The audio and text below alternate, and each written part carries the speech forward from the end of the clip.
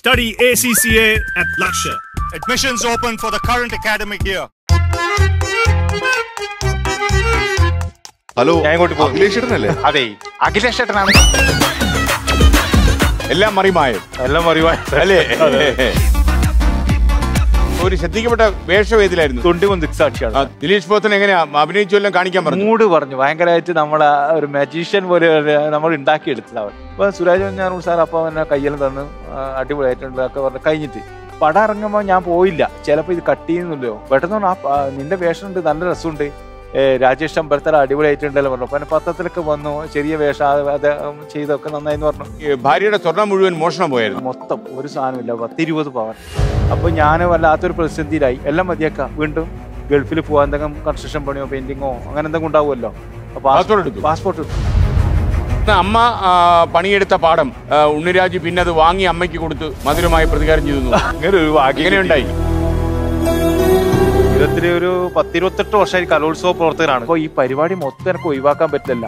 അഭിനയം അത് ഇഷ്ടല്ലേ? ഉത്തരം പൂട്ടുന്നു. ചോറ് പൂട്ടിക്കോ അഖിലേഷ് ചേട്ടാ.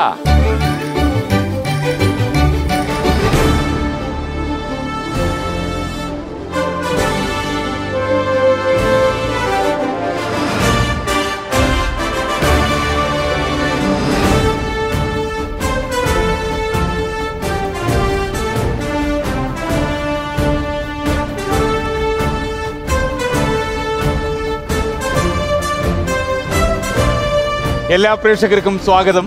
ഇത് myG ഫ്ലവേഴ്സ് ഒരുകോടി. ഇന്ന് ഈ വേദിയിൽ മത്സരിക്കാൻ വരുന്നത് നാടക, സീരിയൽ, ചലച്ചിത്ര രംഗത്ത് പ്രവർത്തിക്കുന്ന നടൻ ഉണ്ണിരാജ് ചെറുവത്തൂർ. കാസർഗോഡ് ചെറുവത്തൂർ സ്വദേശി ഉണ്ണിരാജ ചെറുവേഷങ്ങൾ തേടിയാണ് നാടക അരങ്ങുകളിൽ നിന്നും സിനിമയിലെത്തിയത്. അഭിനയത്തിൽ എന്ന പോലെ ജീവിതത്തിലും അതിമോഹങ്ങളില്ല ഉണ്ണിരാജയ്ക്ക്. കഷ്ടപ്പാടുകൾ നിറഞ്ഞ കുട്ടിക്കാലം ഒരു സിനിമാ കഥ പോലെ ഉണ്ണിരാജയുടെ മനസ്സിൽ ഇന്നുമുണ്ട്. അപ്രതീക്ഷിതമായി കൈവന്ന അഭിനയ സൗഭാഗ്യത്തിൽ കിട്ടാതെ പോയ ആഹ്ലാദങ്ങളെ ജീവിതത്തിലേക്ക് തിരിച്ചു പിടിക്കാനാണ് ചെറുവത്തൂരുകാരനായ ഈ ചെറുപ്പക്കാരനിഷ്ടം. തൊണ്ടി മുതലും ദൃക്സാക്ഷിയും ഉൾപ്പെടെ തെല്ലും കൃത്രിമത്വമില്ലാത്ത കഥാപാത്രങ്ങളാണ് ഉണ്ണിരാജയെ സിനിമയിലും ടെലിവിഷൻ പരമ്പരകളിലും വ്യത്യസ്തനാക്കുന്നത്. നാട്യങ്ങളില്ലാത്ത സംസാരവും പെരുമാറ്റവുമായി ചമയങ്ങൾ അണിയാത്ത ജീവിതത്തിന്റെ താരത്തിളക്കത്തോടെ ഉണ്ണിരാജ വരുന്നു അറിവിന്റെ വേദിയിലേക്ക്.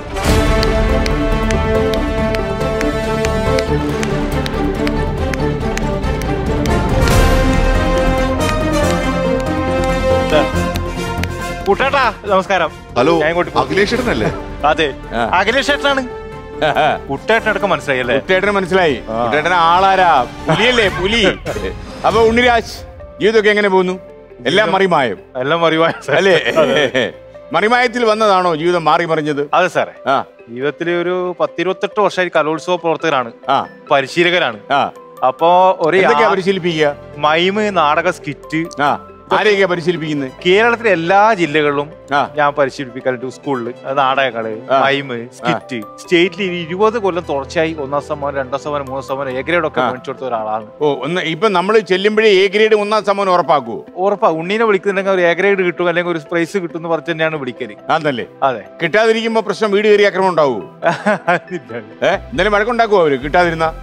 അപ്പൊ ഈ ഉണ്ണിരാജിന് കലോത്സവ വേദികളിൽ സമ്മാനം കിട്ടിയിട്ടുണ്ടോ? പഠിക്കുന്ന സമയത്ത് അതിനുള്ള ഒരു അവസരം കിട്ടിയില്ല സാറേ. ഇല്ല. അപ്പൊ എന്ന് വെച്ചാല് നമുക്ക് സ്കൂളിൽ പഠിക്കുമ്പോ ഒരു 9ാം ക്ലാസ് ഒരു നാടകം കളിച്ചു, 10ാം ക്ലാസ്സിനും കളിച്ചു. അപ്പൊ യുവജനോത്സവ സമ്മാനം കിട്ടി. അപ്പൊ സബ് ജില്ലയിൽ കൊണ്ടുപോകാൻ വേണ്ടിട്ട് ഒരു 10-25 ഉറുപ്പ്യ വേണം, ഒരാൾ കൊടുക്കണം. അപ്പൊ എന്റെ കയ്യിൽ അത് പൈസ ഇല്ല, വീട്ടിലില്ല, ചോദിക്കലും ഇല്ല. അപ്പൊ നമുക്കത് കൊടുക്കാനില്ല. അപ്പൊ ഞാൻ മാറിയിരുന്നു. അപ്പൊ എനക്ക് പകരം വേറെ ചെക്കൻ അതിൽ കളിച്ചു. കളിച്ചിട്ട് അവന് സ്കൂളിൽ നിന്ന് യുവജനോത്സവത്തിന് സബ് ജില്ല കൊണ്ടുപോകുമ്പോ ഞാൻ അവന് ടാറ്റ കൊടുത്തു. ഉഷാറാക്കണ്ട, കാരണം നമ്മക്കോ പൈസ ഇല്ലാത്തോണ്ട് പോകാൻ പറ്റിയില്ല. ഉഷാറാക്ക. അപ്പൊ അങ്ങനെ പോയി. അപ്പൊ അത് മനസ്സിൽ ചെറിയൊരു ബോറൽ പോലെ ഉണ്ടായിനി, എപ്പോഴും ഉണ്ടാവുമല്ലോ അങ്ങനെ. പിന്നെ അതേ സ്കൂളിനെ സംസ്ഥാനത്ത് സമ്മാനം മേടിച്ചു കൊടുത്തിട്ടുണ്ടായിനി, പഠിപ്പിച്ചിട്ട് അല്ലേ? അപ്പൊ ഈ പൊതുവെ വീട്ടിലെ അവസ്ഥയൊക്കെ എങ്ങനെയായിരുന്നു ചെറുപ്പകാലത്തൊക്കെ? വീട്ടിലെ അവസ്ഥ ഭയങ്കര കഷ്ടപ്പാടായിരുന്നു. നിങ്ങൾ എത്ര മക്കളാ? നമ്മൾ 3 മക്കളാണ്, 2 പെണ്ണും ഒരാണും, ഞാൻ നടൂര്. അപ്പം വീട്ടില് ഭയങ്കര കഷ്ടപ്പാടും പ്രശ്നങ്ങളാണ്. കാരണം വെച്ചാല് അന്ന് ദാരിദ്ര്യം തന്നെ പറയാം. അച്ഛനമ്മയ്ക്ക് എന്താ ജോലി? അച്ഛൻ കൂലിപ്പണിയാണ്. അപ്പൊ അന്ന് കാലത്ത് പണിയും കുറവല്ലേ, പിന്നെ കണ്ടത്തിലെ പണിയാണ്. അപ്പൊ നെല്ല് കൊണ്ടുവന്നിട്ട് വീട്ടിൽ നിന്ന് തന്നെ കുത്തിയിട്ട് അരിയെല്ലാം ആക്കുന്ന ഒരു കാലായിരുന്നു. വീട്ടിൽ നിന്ന് വേറെ കണ്ടത്തിലെല്ലാം പോകുന്നതാണ് അമ്മ. അച്ഛനും അങ്ങനെ നാടൻ പണിയെല്ലാം എടുക്കല്. അപ്പൊ നമ്മള് നമ്മുടെ പാടം. അതെ അതെ അതെ, ചില സ്ഥലത്ത് കണ്ടെന്നാ പറയുന്നത്. അത്ര തന്നെ. 3 മക്കളെയും പഠിപ്പിക്കണല്ലോ. അപ്പൊ ഞാനൊരു 10ാം ക്ലാസ് പോകുമ്പോ ബുദ്ധിമുട്ട് തന്നെ ആയിരുന്നു. 10ാം ക്ലാസ് വരെ എത്തി. അങ്ങനെ 10 കഴിഞ്ഞ് 15 വയസ്സ് കഴിഞ്ഞ ഉടനെ ഞാന് കോളേജിൽ പോകണമെന്ന് ആഗ്രഹം ഉണ്ടായിരുന്നു, പാസ്സാള്. അപ്പൊ പറഞ്ഞു 2 മക്കളെയും പഠിപ്പിക്കട്ടെ, മൂത്തതും വലുതുണ്ടല്ലോ, നീ ഒരു പണിക്ക് പോകണമെന്ന് പറഞ്ഞിട്ട് 15-16 വയസ്സിൽ നേരെ ഒരു പണിശാലയിൽ ഒരു ആർട്ട് ബസ്സിലാണ്. നല്ല പണിയാ. രാവിലെ 8 മണി രാത്രി. എന്ത് പണിയാ അത്? അത് പെയിന്റിന്റെ കടയിലാണ്. പക്ഷെ അവിടെ സിമെന്റ് എടുത്തു കൊടുക്കാനുണ്ടാവും, ജില്ലിയെല്ലാം ഹാർഡ്വെയർ ഷോപ്പാണ്. എല്ലാ സിമെന്റ് ഒക്കെ അന്ന് ഈ ചുമട്ടുകാറില്ലാത്ത 28 വർഷം മുമ്പെയാ. അപ്പൊ നമ്മളെന്നെ എടുത്തിട്ട് ഞാൻ എത്രയോ ഒരു 50 ചാക്കെല്ലാം കയറ്റി കൊടുത്തിട്ടുണ്ട്. അപ്പൊ ആ ചെറിയ പ്രായത്തിലാണ്. പക്ഷെ അന്നേരം നാടകവും പരിപാടിയൊക്കെ ഭയങ്കര ഇഷ്ടമായിരുന്നു. പക്ഷെ നമുക്ക് അവസരങ്ങൾ ഇല്ലാത്തതുകൊണ്ട് അത് ഒതുങ്ങി. എനിക്കൊന്ന് അമ്മ പണിയെടുത്ത പാടം കണ്ടം ഉണ്ണിരാജ് പിന്നെ അത് വാങ്ങി അമ്മയ്ക്ക് കൊടുത്ത് മധുരമായി പ്രതികാരം ചെയ്തു അല്ലേ? അങ്ങനെ ഉണ്ടായി. അതുണ്ടായി സാറേ. അത് കണ്ടം വിലക്കെടുത്ത സമയത്ത് അമ്മേനെയും കൂട്ടി ഞാൻ കണ്ടത്ത് പോയി. അമ്മ ഇത് കണ്ടം ഞാൻ മേടിച്ചിട്ടുണ്ട്. നിങ്ങ എപ്പോഴും പറയല്ലേ നമുക്ക് വയ്യാണ്ടാവുന്ന സമയത്ത് എന്നാലും കൃഷി ഭയങ്കര ഇഷ്ടമാണ്. അപ്പൊ അമ്മ വേറെ കണ്ടത്ത് പണിക്ക് പോകാൻ പറ്റില്ല. അപ്പൊ ഇത് ഞാൻ മേടിച്ചു എന്ന് പറയുമ്പോ അമ്മ പറഞ്ഞു, എടാ ഇത് ഇവിടെ ഞാൻ നിന്നെ പണിയെടുത്തിട്ടാണ് നിന്നെ പോയിട്ടത്, ഈ കണ്ടല്ലേ നീ മേടിച്ചെന്നു. അത് ഞാൻ അറിയില്ലായിരുന്നു. അമ്മ പണിയെടുത്ത പാടം തന്നെ മേടിച്ചു കൊടുക്കാൻ പറ്റി എന്ന് പറയുന്നത് ഭയങ്കര അമ്മക്കൊരു ഭയങ്കര സന്തോഷാ. ഇപ്പൊ അമ്മ ഞാനെല്ലാം കൂടിയിട്ട് കണ്ടത്തെ പണിയെടുത്ത് അല്ലെങ്കിൽ കൃഷി ഉണ്ടാക്കിയിട്ട് ആ മൂർന്ന് കൊണ്ടുവന്ന് ആ നെല്ല് കുത്തിയിട്ട് അതിന്റെ അരി കഞ്ഞുള്ളും കുടിച്ചു കൂടുന്നു ഇപ്പൊ ഉണ്ട്. അടിപൊളിയാണ്. ഓക്കെ. അപ്പൊ ഉണ്ണിരാജ് യഥാർത്ഥത്തില് അതിന്റെ ഇടയ്ക്ക് ഒരു പാർട്ട് ടൈം തൂപ്പുകാരന്റെ ജോലിക്കും പോയി അല്ലേ? അതെവിടെയാ പോയത്? അത് കാസർഗോഡാണ്. അപ്പൊ ഈ സമയത്ത് പഠിക്കുന്നില്ലായിരുന്നു? താങ്കൾ ഈ സ്വീപ്പറായിട്ട് ജോലി എടുത്തു പറഞ്ഞത് ഈ അടുത്ത കാലത്താണോ? അത് ഒരു അപകടം പറ്റിയോ സാറേ? ആക്സിഡന്റ് ഉണ്ടായോ? വലിയൊരു അപകടം. എന്തായിരുന്നു ആക്സിഡന്റ്? അത് ഞാൻ തമിഴ്നാട്ടിൽ നിന്ന് ഒരു പടം ചെയ്തു, ഒരു മാസം വേഷം, 3 വേഷം. മലയാള പടമാണ്, ജയിലർ എന്ന് പറഞ്ഞിട്ട്. ജയിലർ ആദ്യാവസാനം ഉണ്ട്, ഗംഭീര വേഷമാണ്. അപ്പൊ ഭയങ്കര സന്തോഷത്തോടെ എറണാകുളം ഇറങ്ങി. അപ്പൊ മറിമായം ചെയ്യാൻ വേണ്ടിട്ട്, മറിമായാണ് നമ്മളിങ്ങനെ ഒരു പ്ലാറ്റ്ഫോമിൽ എത്തിച്ചത്. അപ്പൊ മറിമായം കുറച്ച് വിട്ടുപോയി ചെയ്യുന്നത്. അപ്പൊ ചെയ്ത് വരുമ്പോ ഒരു ഗേറ്റിൽ നിന്ന് ഇങ്ങനെ കടന്നു വെക്കുമ്പോ തെറിച്ച് താഴേക്ക് വീണതാ. അത് വണ്ടി നെട്ടൂർ മാർക്കറ്റ്. അവിടെ നിന്ന് തെറിച്ച് താഴെ വീഴുമ്പോ കൈ കുത്തുമ്പോ അവിടെ തന്നെ കടന്നുപോയി. പിന്നെ ഒന്നും ചെയ്യാൻ പറ്റുന്നില്ല. നമ്മളെ കൈയൊക്കെ തളർന്നു പോയവരെ തോന്നി എനിക്ക്. ഞാൻ അപകടത്തിലാണ്, രാത്രിയാണ്, 8 മണിയാവും. അപ്പൊ ഫോൺ റിങ് ചെയ്തുകൊണ്ടിരിക്കുന്നില്ല. പക്ഷെ തട്ടിയതാണോ? വണ്ടിയല്ല, ഞാൻ ചവിട്ടി ആ ഗേറ്റ് അടച്ചോണ്ട് അത് കടന്നിട്ട് വേണം എന്റെ റൂമിലേക്ക് പോകാൻ വേണ്ടി. അപ്പൊ ചവിട്ടി ഇപ്പുറത്തേക്ക് നമ്മൾ ചാടാൻ വേണ്ടി ചെറിയ ഗേറ്റ് ആണ്. അതിനുമുമ്പേ ആ ഗേറ്റ് നേരത്തെ പൂട്ടുമ്പോ നമ്മൾ വന്നിട്ടുണ്ട്. അപ്പൊ അങ്ങനെ പെട്ടെന്ന് ഇതായിപ്പോയി, ഒന്ന് ഇളകിപ്പോയി. അപ്പൊ വീണ് കഴിഞ്ഞിട്ട് കിടന്ന്. അപ്പൊ ആരുമില്ല. അപ്പൊ ഞാൻ വിചാരിച്ചു ഇവിടെ തന്നെ തീരുന്നു. അങ്ങനത്തെ ഒരു അവസ്ഥയായിരുന്നു. കാരണം എന്റെ കൈയും തളർന്നു പോയി. കൈ എടുക്കുക, ഫോൺ വരുന്ന റിങ് ചെയ്യുന്നു, ഒന്നും ചെയ്യാൻ പറ്റില്ല. അപ്പൊ കുറച്ച് കഴിയുമ്പോ ആരോ കാൽ പെരുമാറ്റം 60 കണ്ട പോലെ ക്യാ ബായി എന്ന് ചോദിച്ചു. അപ്പൊ മനസ്സിലായി ഹിന്ദിക്കാരൻ എനിക്ക് മനസ്സിലായി. പറഞ്ഞു please help me, please help me പറയുമ്പോൾ അയാൾ പിന്നെ കാണുന്നില്ല. ഞാൻ വെച്ച് ഈടത്ത് നിന്നു. പിന്നെ അയാളാന്ന് 3-4 കൊണ്ടുവന്നിട്ട് ഞാൻ തിരിച്ചിട്ട് ടോർച്ച് ലൈറ്റ്, മറ്റേ മൊബൈൽ ലൈറ്റ് നോക്കുമ്പോൾ ഇത് നമ്മൾ മറിമായ ഉണ്ണിച്ചേട്ടെന്നെല്ലാം പറയുന്നുണ്ട്. ഞാൻ പറഞ്ഞു എന്നെങ്ങനെ ഇത് ആശുപത്രി കൊണ്ടുപോകണം, അവസ്ഥ ഇതാണെന്ന് പറയുമ്പോൾ ഫോൺ പിന്നെ അവരോട് എടുക്കാൻ പറഞ്ഞു. എടുത്തു. പിന്നെ ദേഷ്യോർ കൊണ്ടുവന്നു. അവിടെ കൊണ്ടുവരുമ്പോൾ ഡോക്ടർ പിന്നെ ഞാനൊന്നും അറിയുന്നില്ല, ബോധമുണ്ട്. പക്ഷെ അവിടെ പിന്നെയാന്ന് അറിഞ്ഞത് പ്രശ്നങ്ങളാണ്. സ്പൈനൽ കോഡ് ഇങ്ങനെ ഒന്നും ചെയ്യാൻ പറ്റില്ല, കൈയൊക്കെ തളർന്ന പോലെ, കൈയൊന്നും അനങ്ങുന്നില്ല. സ്പൈനൽ കോഡ് പോയി അങ്ങനെ ഓപ്പറേഷൻ വേണമെന്ന് പറഞ്ഞു. മേജർ ഓപ്പറേഷൻ ചെയ്യണമെന്ന് പറഞ്ഞു. കാസർഗോഡ് വീട്ടിൽ നിന്ന് ആള് വന്നാലും ചെയ്യാൻ പറ്റും പറഞ്ഞു. അപ്പൊ വീട്ടിൽ നിന്ന് ആളെ വിളിച്ച്. അപ്പൊ മറിമായത്തിന്റെ എല്ലാ ആർട്ടിസ്റ്റും നമ്മുടെ കൂടെ ഫുൾ ടൈം ഉണ്ടായിരുന്നു. അവർക്ക് എല്ലാം സഹായം ചെയ്തു, മനോരമ ചെയ്തു. അപ്പോ വന്നു കഴിഞ്ഞപ്പോ ഓപ്പറേഷൻ ചെയ്തിട്ട് കുറച്ച് കഴിഞ്ഞ് ഒരു 3-4 ദിവസം കഴിയുമ്പോൾ ചെറുങ്ങനെ ഈ കൈക്ക് ഭയങ്കര പ്രശ്നമായിരുന്നു. ഇത് പിന്നെ കുറച്ചും കൂടെ ഇതുണ്ടായിരുന്നു. പിന്നെ ഇങ്ങനെ വന്ന് പിന്നെ 11 ദിവസം കഴിയുമ്പോൾ നാട്ടിലേക്ക് പോവാ. അങ്ങനെ ഓപ്പറേഷൻ ചെയ്തു. വലിയൊരു ഓപ്പറേഷൻ ചെയ്തിട്ടില്ല. അപ്പോ എണീക്കാൻ പറ്റില്ലാന്ന് വിചാരിച്ചാണ്. ജീവിതത്തിൽ ഭയങ്കര ആയിപ്പോയി അത്. അപ്പോ അതിനെക്കൂടെ വലിയ മേജർ ഓപ്പറേഷൻ ചെയ്തു. അപ്പൊ ഞാൻ ഇനി ഒന്നും പരിപാടിയൊന്നും ആവൂല. അപ്പാണ് കറക്റ്റ് ജോലി ഇന്റർവ്യൂ കഴിഞ്ഞിട്ട് കറക്റ്റ് ഇന്റർവ്യൂ കഴിഞ്ഞ സമയമാണത്. ഞാൻ ഇനിയെല്ലാം മതിയാക്കിയേക്കാം, പരിപാടിയെല്ലാം ഇനി ആവൂല. കാരണം അവസ്ഥ ഇതാണ്. അഭിനയം മതിയാക്കാൻ തീരുമാനിച്ചു. അതെ, ബെൽറ്റെല്ലാം ഇട്ടിട്ടാണ്, ഒന്നും ചെയ്യാൻ പറ്റില്ല. പരിപാടിയൊക്കെ പല വലിയ പടങ്ങളൊക്കെ വിളിച്ചിട്ടുണ്ടായി. ലാൽജോസ് സാറിന്റെ പടം, അങ്ങനെ ഒരുപാട് പടങ്ങൾ, എന്റെ പടം, അങ്ങനെ ഒരുപാട് പടങ്ങൾ വിളിച്ച സമയമായിരുന്നു. ഒന്നും ചെയ്യാൻ പറ്റിയ അവസ്ഥ ഇതാണെന്ന് മനസ്സിലായി. അങ്ങനെ ആ ജോലി ഞാൻ കയറാൻ തീരുമാനിച്ചു. അപ്പൊ തൂപ്പ് ജോലിയാണ്. ഞാൻ തൂപ്പ് ജോലി ഇന്റർവ്യൂവിന് ചോദിച്ചു, ഈ പണി നിങ്ങൾ ഇതാണ്, തൂപ്പാണ്. ഞാൻ ഒരു പ്രശ്നമില്ല, ഇതിന്റെ അപ്പുറത്തെ പണി നമ്മൾ എടുത്തിട്ടുണ്ട്. കിണറിന്റെ പണി എടുത്തിട്ട് തൂപ്പുണ്ട്, കക്കൂസ് വൃത്തി, പെയിന്റിന്റെ പണി കുറെ കൊല്ലം എടുത്താൽ 10 മിനിറ്റ് പോലെ. അപ്പൊ നമ്മള് കക്കൂസെല്ലാം പെയിന്റ് അടിച്ചു കൊടുക്കുന്നില്ലേ? ഞാനല്ലേ വേറൊരാളാ പണി എടുക്കണല്ലോ. അപ്പോൾ അത് പ്രശ്നമില്ല, സന്തോഷത്തോടെ ഞാൻ കിട്ടിയാൽ എടുക്കുന്നത്. പക്ഷെ ഓർഡർ വന്ന പിറ്റേ ദിവസം തന്നെ ഞാൻ പത്രത്തിൽ വന്നത്, നമ്മൾ അറിഞ്ഞില്ല. അത് പത്രത്തിൽ ഭയങ്കര വൈറലായി, സോഷ്യൽ മീഡിയയിലൊക്കെ ഭയങ്കര വൈറലായി. അതെന്ന് വെച്ചാൽ രണ്ടാമത് ആ ജോലി. അപ്പോൾ ഈ പരിപാടി മൊത്തം എനിക്ക് ഒഴിവാക്കാൻ പറ്റില്ലല്ല. നമ്മുടെ മനസ്സിൽ ഈ പരിപാടി, ഈ കല എന്ന് പറയുന്നത് അത് ഇഷ്ടമല്ലേ. പെട്ടെന്ന് എല്ലാം ഒഴിവാക്കിയിട്ട് അവിടെ നിൽക്കണം എന്ന് പറയുമ്പോൾ ഞാൻ പറഞ്ഞു അത് ഇപ്പം അവരത് ഒരു 6 മാസത്തേക്ക് അത് ഒന്ന് നീട്ടിത്തരണം എന്ന് പറഞ്ഞ് ഞാൻ ഒരു അപേക്ഷ കൊടുത്തിന് ഗവൺമെന്റിന്. അപ്പൊ അത് നീട്ടിത്തരാൻ സാധ്യതയില്ല. പക്ഷെ എനിക്ക് ഈ കലയും സംഭവം എല്ലാം വേണം. ഏത് പണിയെടുക്കുന്നതിന് പ്രശ്നമില്ല, അത് സന്തോഷമേ ഇല്ലു. അങ്ങനെ നമ്മളിപ്പോ നീട്ടി ചോദിച്ചിരിക്കുകയാണോ? അപ്പോ ഇല്ല. അത് വിട്ടോ? അപ്പൊ വിട്ടു, തൽക്കാലം അത് വിട്ടു അല്ലെ? ഓക്കെ. അപ്പൊ അത് വേണ്ടാന്ന് വെച്ചു. നീ വീണ്ടും ബാക്ക് ടു ഫിലിം ഒക്കെ ആയി അല്ലേ? ഇപ്പൊ സജീവമായിട്ടുണ്ട് സാറേ. ഇപ്പൊ ശരീരം കുറച്ച് മാറ്റം വന്നു, ഭയങ്കര മാറ്റം വന്നു. നടക്കാൻ ഒരുപാട് പടങ്ങൾ ചെയ്യാൻ പറഞ്ഞിട്ടുണ്ട്, ഇപ്പൊ ചെയ്തുകൊണ്ടിരിക്കുന്നുണ്ട്. ഓക്കെ. അപ്പൊ എന്തായാലും ഉണ്ണിരാജിന് ഇനിയിപ്പോ ഒരു കുതിപ്പിന്റെ സമയമാണെന്ന് വെച്ചു അല്ലേ?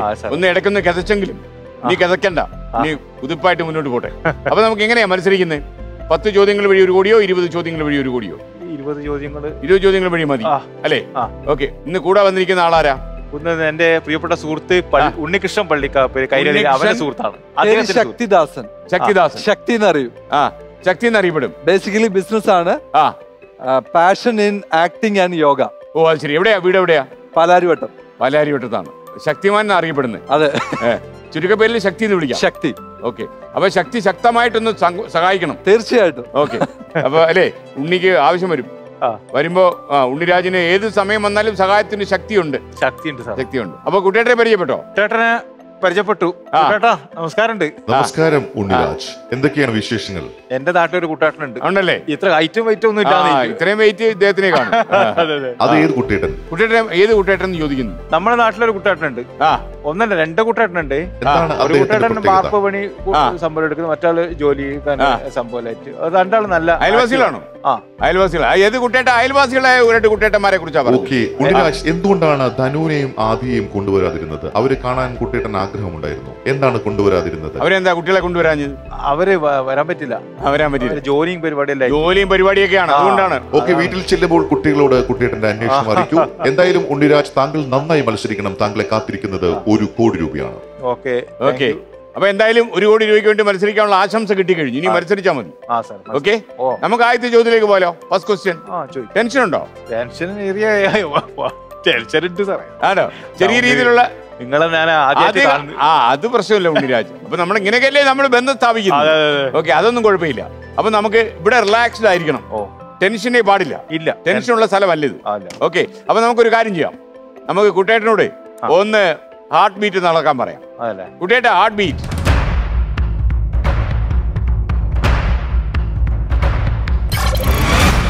ദേ 113 113 വരെ പോവും. അതിപ്പോ കുറയും.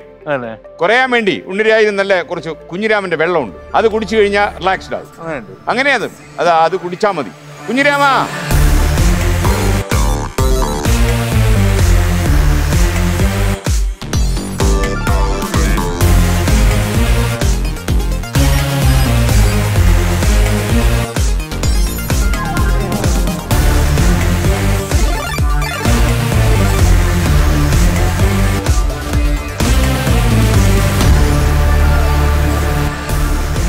കുഞ്ഞിരാമ പൊയ്ക്കോളൂ. അപ്പൊ വെള്ളം കുടിച്ചിട്ട് എങ്ങനെയുണ്ട്? എനർജി കൂടും. മാത്രമല്ല ചോദ്യങ്ങളൊക്കെ വളരെ പെട്ടെന്ന് മനസ്സിലാകും. ഈ തീർത്ഥത്തിന് ചില പ്രത്യേകതകളൊക്കെ ഉണ്ട്. റെഡിയല്ലേ? ഓക്കെ. നമുക്കിനി ആദ്യത്തെ ചോദ്യത്തിലേക്ക് പോയാലോ? ഫസ്റ്റ് ക്വസ്റ്റ്യൻ 10,000 രൂപയുടെ ചോദ്യമാണ്. അപ്പൊ ഈ മറിമായം എങ്ങനെയുണ്ടെന്ന് അറിയണമല്ലോ, ചോദ്യത്തിനുള്ള മറിമായം. Okay, monitor.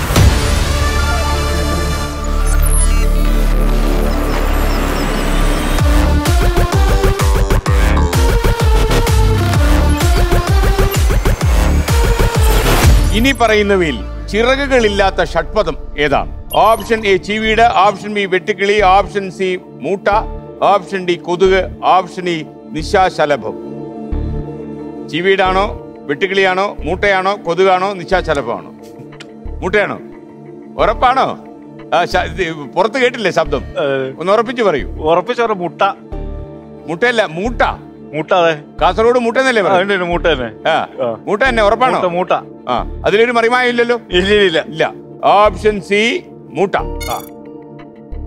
ഉത്തരം ശരിയാണ്. അപ്പൊ 10,000 രൂപ റെഡിയായി. അപ്പൊ ഈ എത്രാം ക്ലാസ് വരെ പഠിച്ചു? ഞാന് പ്രീ ഡിഗ്രി പഠിച്ചു. ഞാൻ 10ാം ക്ലാസ് കഴിഞ്ഞിട്ട് വീണ്ടും പണിക്ക് പോകുന്ന സമയത്ത് പ്രീ ഡിഗ്രി കംപ്ലീറ്റ്. 10ാം ക്ലാസ് കഴിഞ്ഞ് കുറച്ച് ബ്രേക്ക് വന്നു. ബ്രേക്ക് വന്നു പണിക്ക് പോയല്ലോ. പണിക്ക് പോയി കുറെ കൊല്ലം പണീന്റെ അടിയിൽ തന്നെ പ്രീ ഡിഗ്രിയും ഞാനൊരു പാരാക്കോളജി കോളേജിൽ പോയി പഠിച്ചു. ഈ കലാരംഗത്തേക്കൊക്കെ എപ്പോ കയറി? കലാരംഗത്ത് കയറി വെച്ചാല് 8 ദിവസം കഴിഞ്ഞ് ഞാൻ പെയിന്റിന്റെ പണിക്ക് പോയി. പെയിന്റിന്റെ പണിക്ക് പോയാല് നമുക്ക് നാടകം പഠിപ്പിക്കാൻ പോവാലോ. നാടകം അഭിനയിക്കാൻ അവസരം ഒന്നും കിട്ടിയില്ല. ഇല്ല, കലാസമിതിയിൽ നല്ല ആളുണ്ട്, ഒരുപാട് നടന്മാരുണ്ടല്ലോ. അപ്പൊ നമുക്ക് ഈ സംവിധാനം ചെയ്യാൻ പറ്റും. കാരണം സ്കൂൾ കലോത്സവം നാടകം പഠിപ്പിക്കാലോ.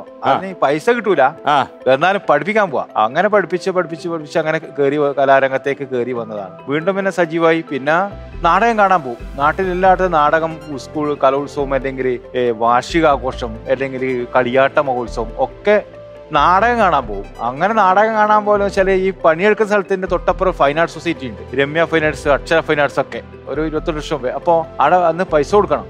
പക്ഷെ പൈസ ഇല്ലല്ലോ അടുത്ത്. പക്ഷെ നാടകം കാണുകയും വേണം. അപ്പൊ നമ്മുടെ സുഹൃത്തുക്കൾ എന്നെ കൂട്ടാൻ വരും ഈ പണിശാലയിൽ. അവർ 8-8:30 പണി കഴിയുമല്ലോ. പണി കഴിഞ്ഞിട്ട് ഇവരെ പോയി ആടെ പോയിട്ട് ആ ഒരു ബിൽഡിങ്ങിന്റെ ഇപ്പുറമാണ് നാടകം. അതിൻ്റെ ഉള്ളിൽ ഒരു സ്കൂളിന്റെ ഉള്ളിലാണ്. അപ്പൊ നമ്മൾ ഇപ്പുറത്തേ പോയി അവിടെ ഒരു കപ്പമരമുണ്ട്. ഈ കപ്പമരത്തിലേക്ക് കയറി അതിന്റെ മുകളിൽ കയറി വാർപ്പിന്റെ മുകളിൽ ഇരുന്നിട്ട് നാടകം കാണുമായിരുന്നു. സ്ഥിരമായിട്ടൊരു അഭിപ്രായമൊക്കെ പറഞ്ഞു. അപ്പൊ ഇറങ്ങി വന്ന് ആൾക്കാരൊക്കെ പോയിട്ടുണ്ടാവും. അപ്പൊ നാടകക്കാരെ കാണും. അവരെ കാണുക എന്നാണ് നമ്മൾ ഇഷ്ടം. അവിടെ കുറച്ച് സംസാരിച്ച് അഭിപ്രായമൊക്കെ പറഞ്ഞ് നമ്മൾ പോകും. അങ്ങനെ കുറെ നാടകങ്ങൾ കാണുമ്പോൾ ഒരു ദിവസം ഇതേ നമ്മൾ സ്ഥിരം നമ്മളെ പോകുന്ന അപ്പൊ കപ്പമരം മുറിച്ചു പോയി. നമ്മള് വരുവാരോ പറഞ്ഞിട്ട് കപ്പ മുറിച്ചു. അത് നോക്കുമ്പോ കപ്പം ഇല്ലെങ്കിൽ അവിടെ കയറാനും പറ്റില്ല. പിന്നെ നാടകം പിന്നെ വേണ്ടെന്ന് വെച്ചു. ആ പരിപാടി വെച്ചു. ഇപ്പഴേ ഈ നാടകം പഠിപ്പിക്കാൻ തുടങ്ങി എപ്പോഴാ? പഠിപ്പിക്കാൻ തുടങ്ങിയ പിന്നെ ഒരു 17-18 വയസ്സിലെ നാടകം. അപ്പൊ ഈ ജീവിക്കാനുള്ള വഴി എന്തുവാ? അപ്പൊ പെയിന്റിങ്ങിന് പണിക്ക് പോകും. പകല് പെയിന്റ് പണിയും, രാത്രി നാടകം, ഉച്ചക്ക് ശേഷം നാടകം. അപ്പൊ ഈ നാടകത്തിന് പൈസ ഒന്നും കിട്ടത്തില്ല? നാടകത്തിന് പൈസ ഒന്നും കിട്ടില്ലായിരുന്നു. പഠിപ്പിക്കാൻ നമ്മുടെ സന്തോഷം. പെയിന്റ് പണിക്ക് പൈസ കിട്ടുമല്ലോ. പിന്നെ അങ്ങനെ റിങ്ങിന്റെ പണി, കിണറിന്റെ പണി, അങ്ങനെ ഉണ്ടല്ലോ. എല്ലാ പണിയും കൊടുക്കുമായിരുന്നു. ഈ കുട്ടികള് ഇപ്പൊ എല്ലാ കുട്ടികളെയും പഠിപ്പിക്കുവോ അതോ പൈസ ഉള്ള കുട്ടികളെ മാത്രം പഠിപ്പിക്കുമോ? ഇല്ല, അത് എനിക്കൊരു അനുഭവം ഉണ്ടല്ലോ. നമ്മൾ സ്കൂളിൽ പോയിട്ട് നമുക്ക് പൈസ ഇല്ലാത്തതുകൊണ്ടാണല്ലോ നമുക്ക് വേറെ കലോത്സവ വേദിയിലൊന്നും പങ്കെടുക്കാൻ പറ്റാത്ത. പൈസ ഇല്ലാത്തതുകൊണ്ട് മാത്രമായിരുന്നു അത്. നമ്മൾ സ്കൂളിൽ പോയി കഴിഞ്ഞാൽ നമുക്കൊരു ചെറിയ പൈസ തരുമല്ലോ. അപ്പൊ ആടുന്ന് ചിലപ്പോ സെലക്ഷന് ഒരുപാട് കുട്ടികൾ വരും. ചിലപ്പോ മാഷന്മാർ പറയും ഈ 2-3 കുട്ടികളെ ഒഴിവാക്കിയെന്ന് പറയും. കാരണം അവർക്ക് പൈസ എടുക്കാൻ ഉണ്ടാവില്ല. അപ്പൊ ഞാൻ പറയും അവരെ പൈസ എന്റെ ഇത് കഴിച്ചു പറയും. അങ്ങനെ എത്രയോ ഇപ്പൊ ഞാനിത് പറയുന്നത് അനുഭവമുള്ള ഒരുപാട് സ്കൂളിലെ കുട്ടികൾക്ക് ഇപ്പം എന്നെ വിളിക്കുന്ന കുട്ടികളുണ്ട്. പക്ഷെ അവരെ ഇഷ്ട സ്നേഹം ബന്ധമുണ്ട്. അവരെ ഒരുപക്ഷെ തല്ലിപ്പോകുന്ന ആൾക്കാരെ ഞാൻ തിരിച്ചു കൊണ്ടുവന്നിട്ട് അവരെ അഭിനയിപ്പിച്ചിട്ടുണ്ട്. അപ്പൊ അവർ സ്റ്റേറ്റിലൊക്കെ സമ്മാനം മേടിച്ച കുട്ടികളുണ്ട്. അപ്പൊ ഒരു കുട്ടിയും പൈസന്റെ പേരിൽ പുറത്തു പോകാൻ പാടില്ലാന്ന് ആഗ്രഹിച്ചിട്ടുണ്ട്. ഏത് കലോത്സവം അത് നമുക്ക് പൈസ ഇല്ലാതെ പഠിക്കാൻ പറ്റാതെ പോയ സാഹചര്യം കൊണ്ടാണ് നമ്മളിങ്ങനെ തീരുമാനിച്ചിരിക്കുന്നത്. അതാണ്. ഓക്കെ, അപ്പൊ കുട്ടികൾക്ക് പൈസ ഇല്ലെങ്കിലും നമ്മൾ നിലനിർത്തും. പഠിക്കണം. നാടകം മനസ്സിലവർ ഇഷ്ടം ഉണ്ടാവുമല്ലോ. അത് മാറിപ്പോവാൻ പാടില്ല. കാരണം ആ മാറിപ്പോയാൽ പിന്നെ അവർ ചിലപ്പോൾ തിരിച്ച് വരാൻ പറ്റില്ല. ഞാനെല്ലാം പോരാട്ടം ഇവിടെ ഇങ്ങനെ വന്നു എന്നിരിക്കുക. എല്ലാവർക്കും അതിപ്പോ ഈ ഓരോ മേഖല മാറി പോകുമല്ലോ. ഇപ്പൊ ഞാൻ ഈ നാടകം കൊണ്ട് തന്നെ വിട്ട് അതിലേക്ക് തന്നെ കൊണ്ടുപോയി. എല്ലാവരും ചിലപ്പോ ഒരു വർഷം നമുക്ക് വേദിയിൽ അവതരിപ്പിക്കാൻ പറ്റാത്ത ഒരു വിഷമം കൊണ്ട് പിന്നെ ചിലപ്പോൾ ആ റൂട്ടിലേക്ക് സഞ്ചരിക്കാൻ പറ്റിയെന്ന് വരില്ല. അവർ മനസ്സിലുണ്ടാവും. അങ്ങനെ ഉണ്ടാവില്ല സാറേ? തീർച്ചയായിട്ടും. സിനിമയിലേക്ക് എങ്ങനെയാ വന്നത്? സിനിമയിലേക്ക് എന്ന് പറഞ്ഞാൽ ഞാനെന്ന രഞ്ജിത്ത് സാറിന്റെ ഒരു പടം ഉണ്ടായിരുന്നു, കാഞ്ഞങ്ങാടുള്ള ഷൂട്ട്. ഞാൻ ഷൂട്ടിങ് കണ്ടിട്ടേ ഇല്ല. സിനിമ അങ്ങനെ പോയി നാട്ടിൽ ഷൂട്ട് ഉണ്ടാകുമ്പോ കണ്ടില്ല. കാരണം നമുക്കിതൊന്നും പറ്റൂലപ്പാ. നമുക്ക് അഭിനയിക്കേണ്ട യുക്തവും ഇല്ല. പിന്നെ ഏത് സിനിമയിൽ അഭിനയിക്കാം? സിനിമ തന്നെ നമുക്ക് ഇഷ്ടമാണ്. ആഴ്ചക്ക് 2 പടമെല്ലാം കാണും എന്തായാലും.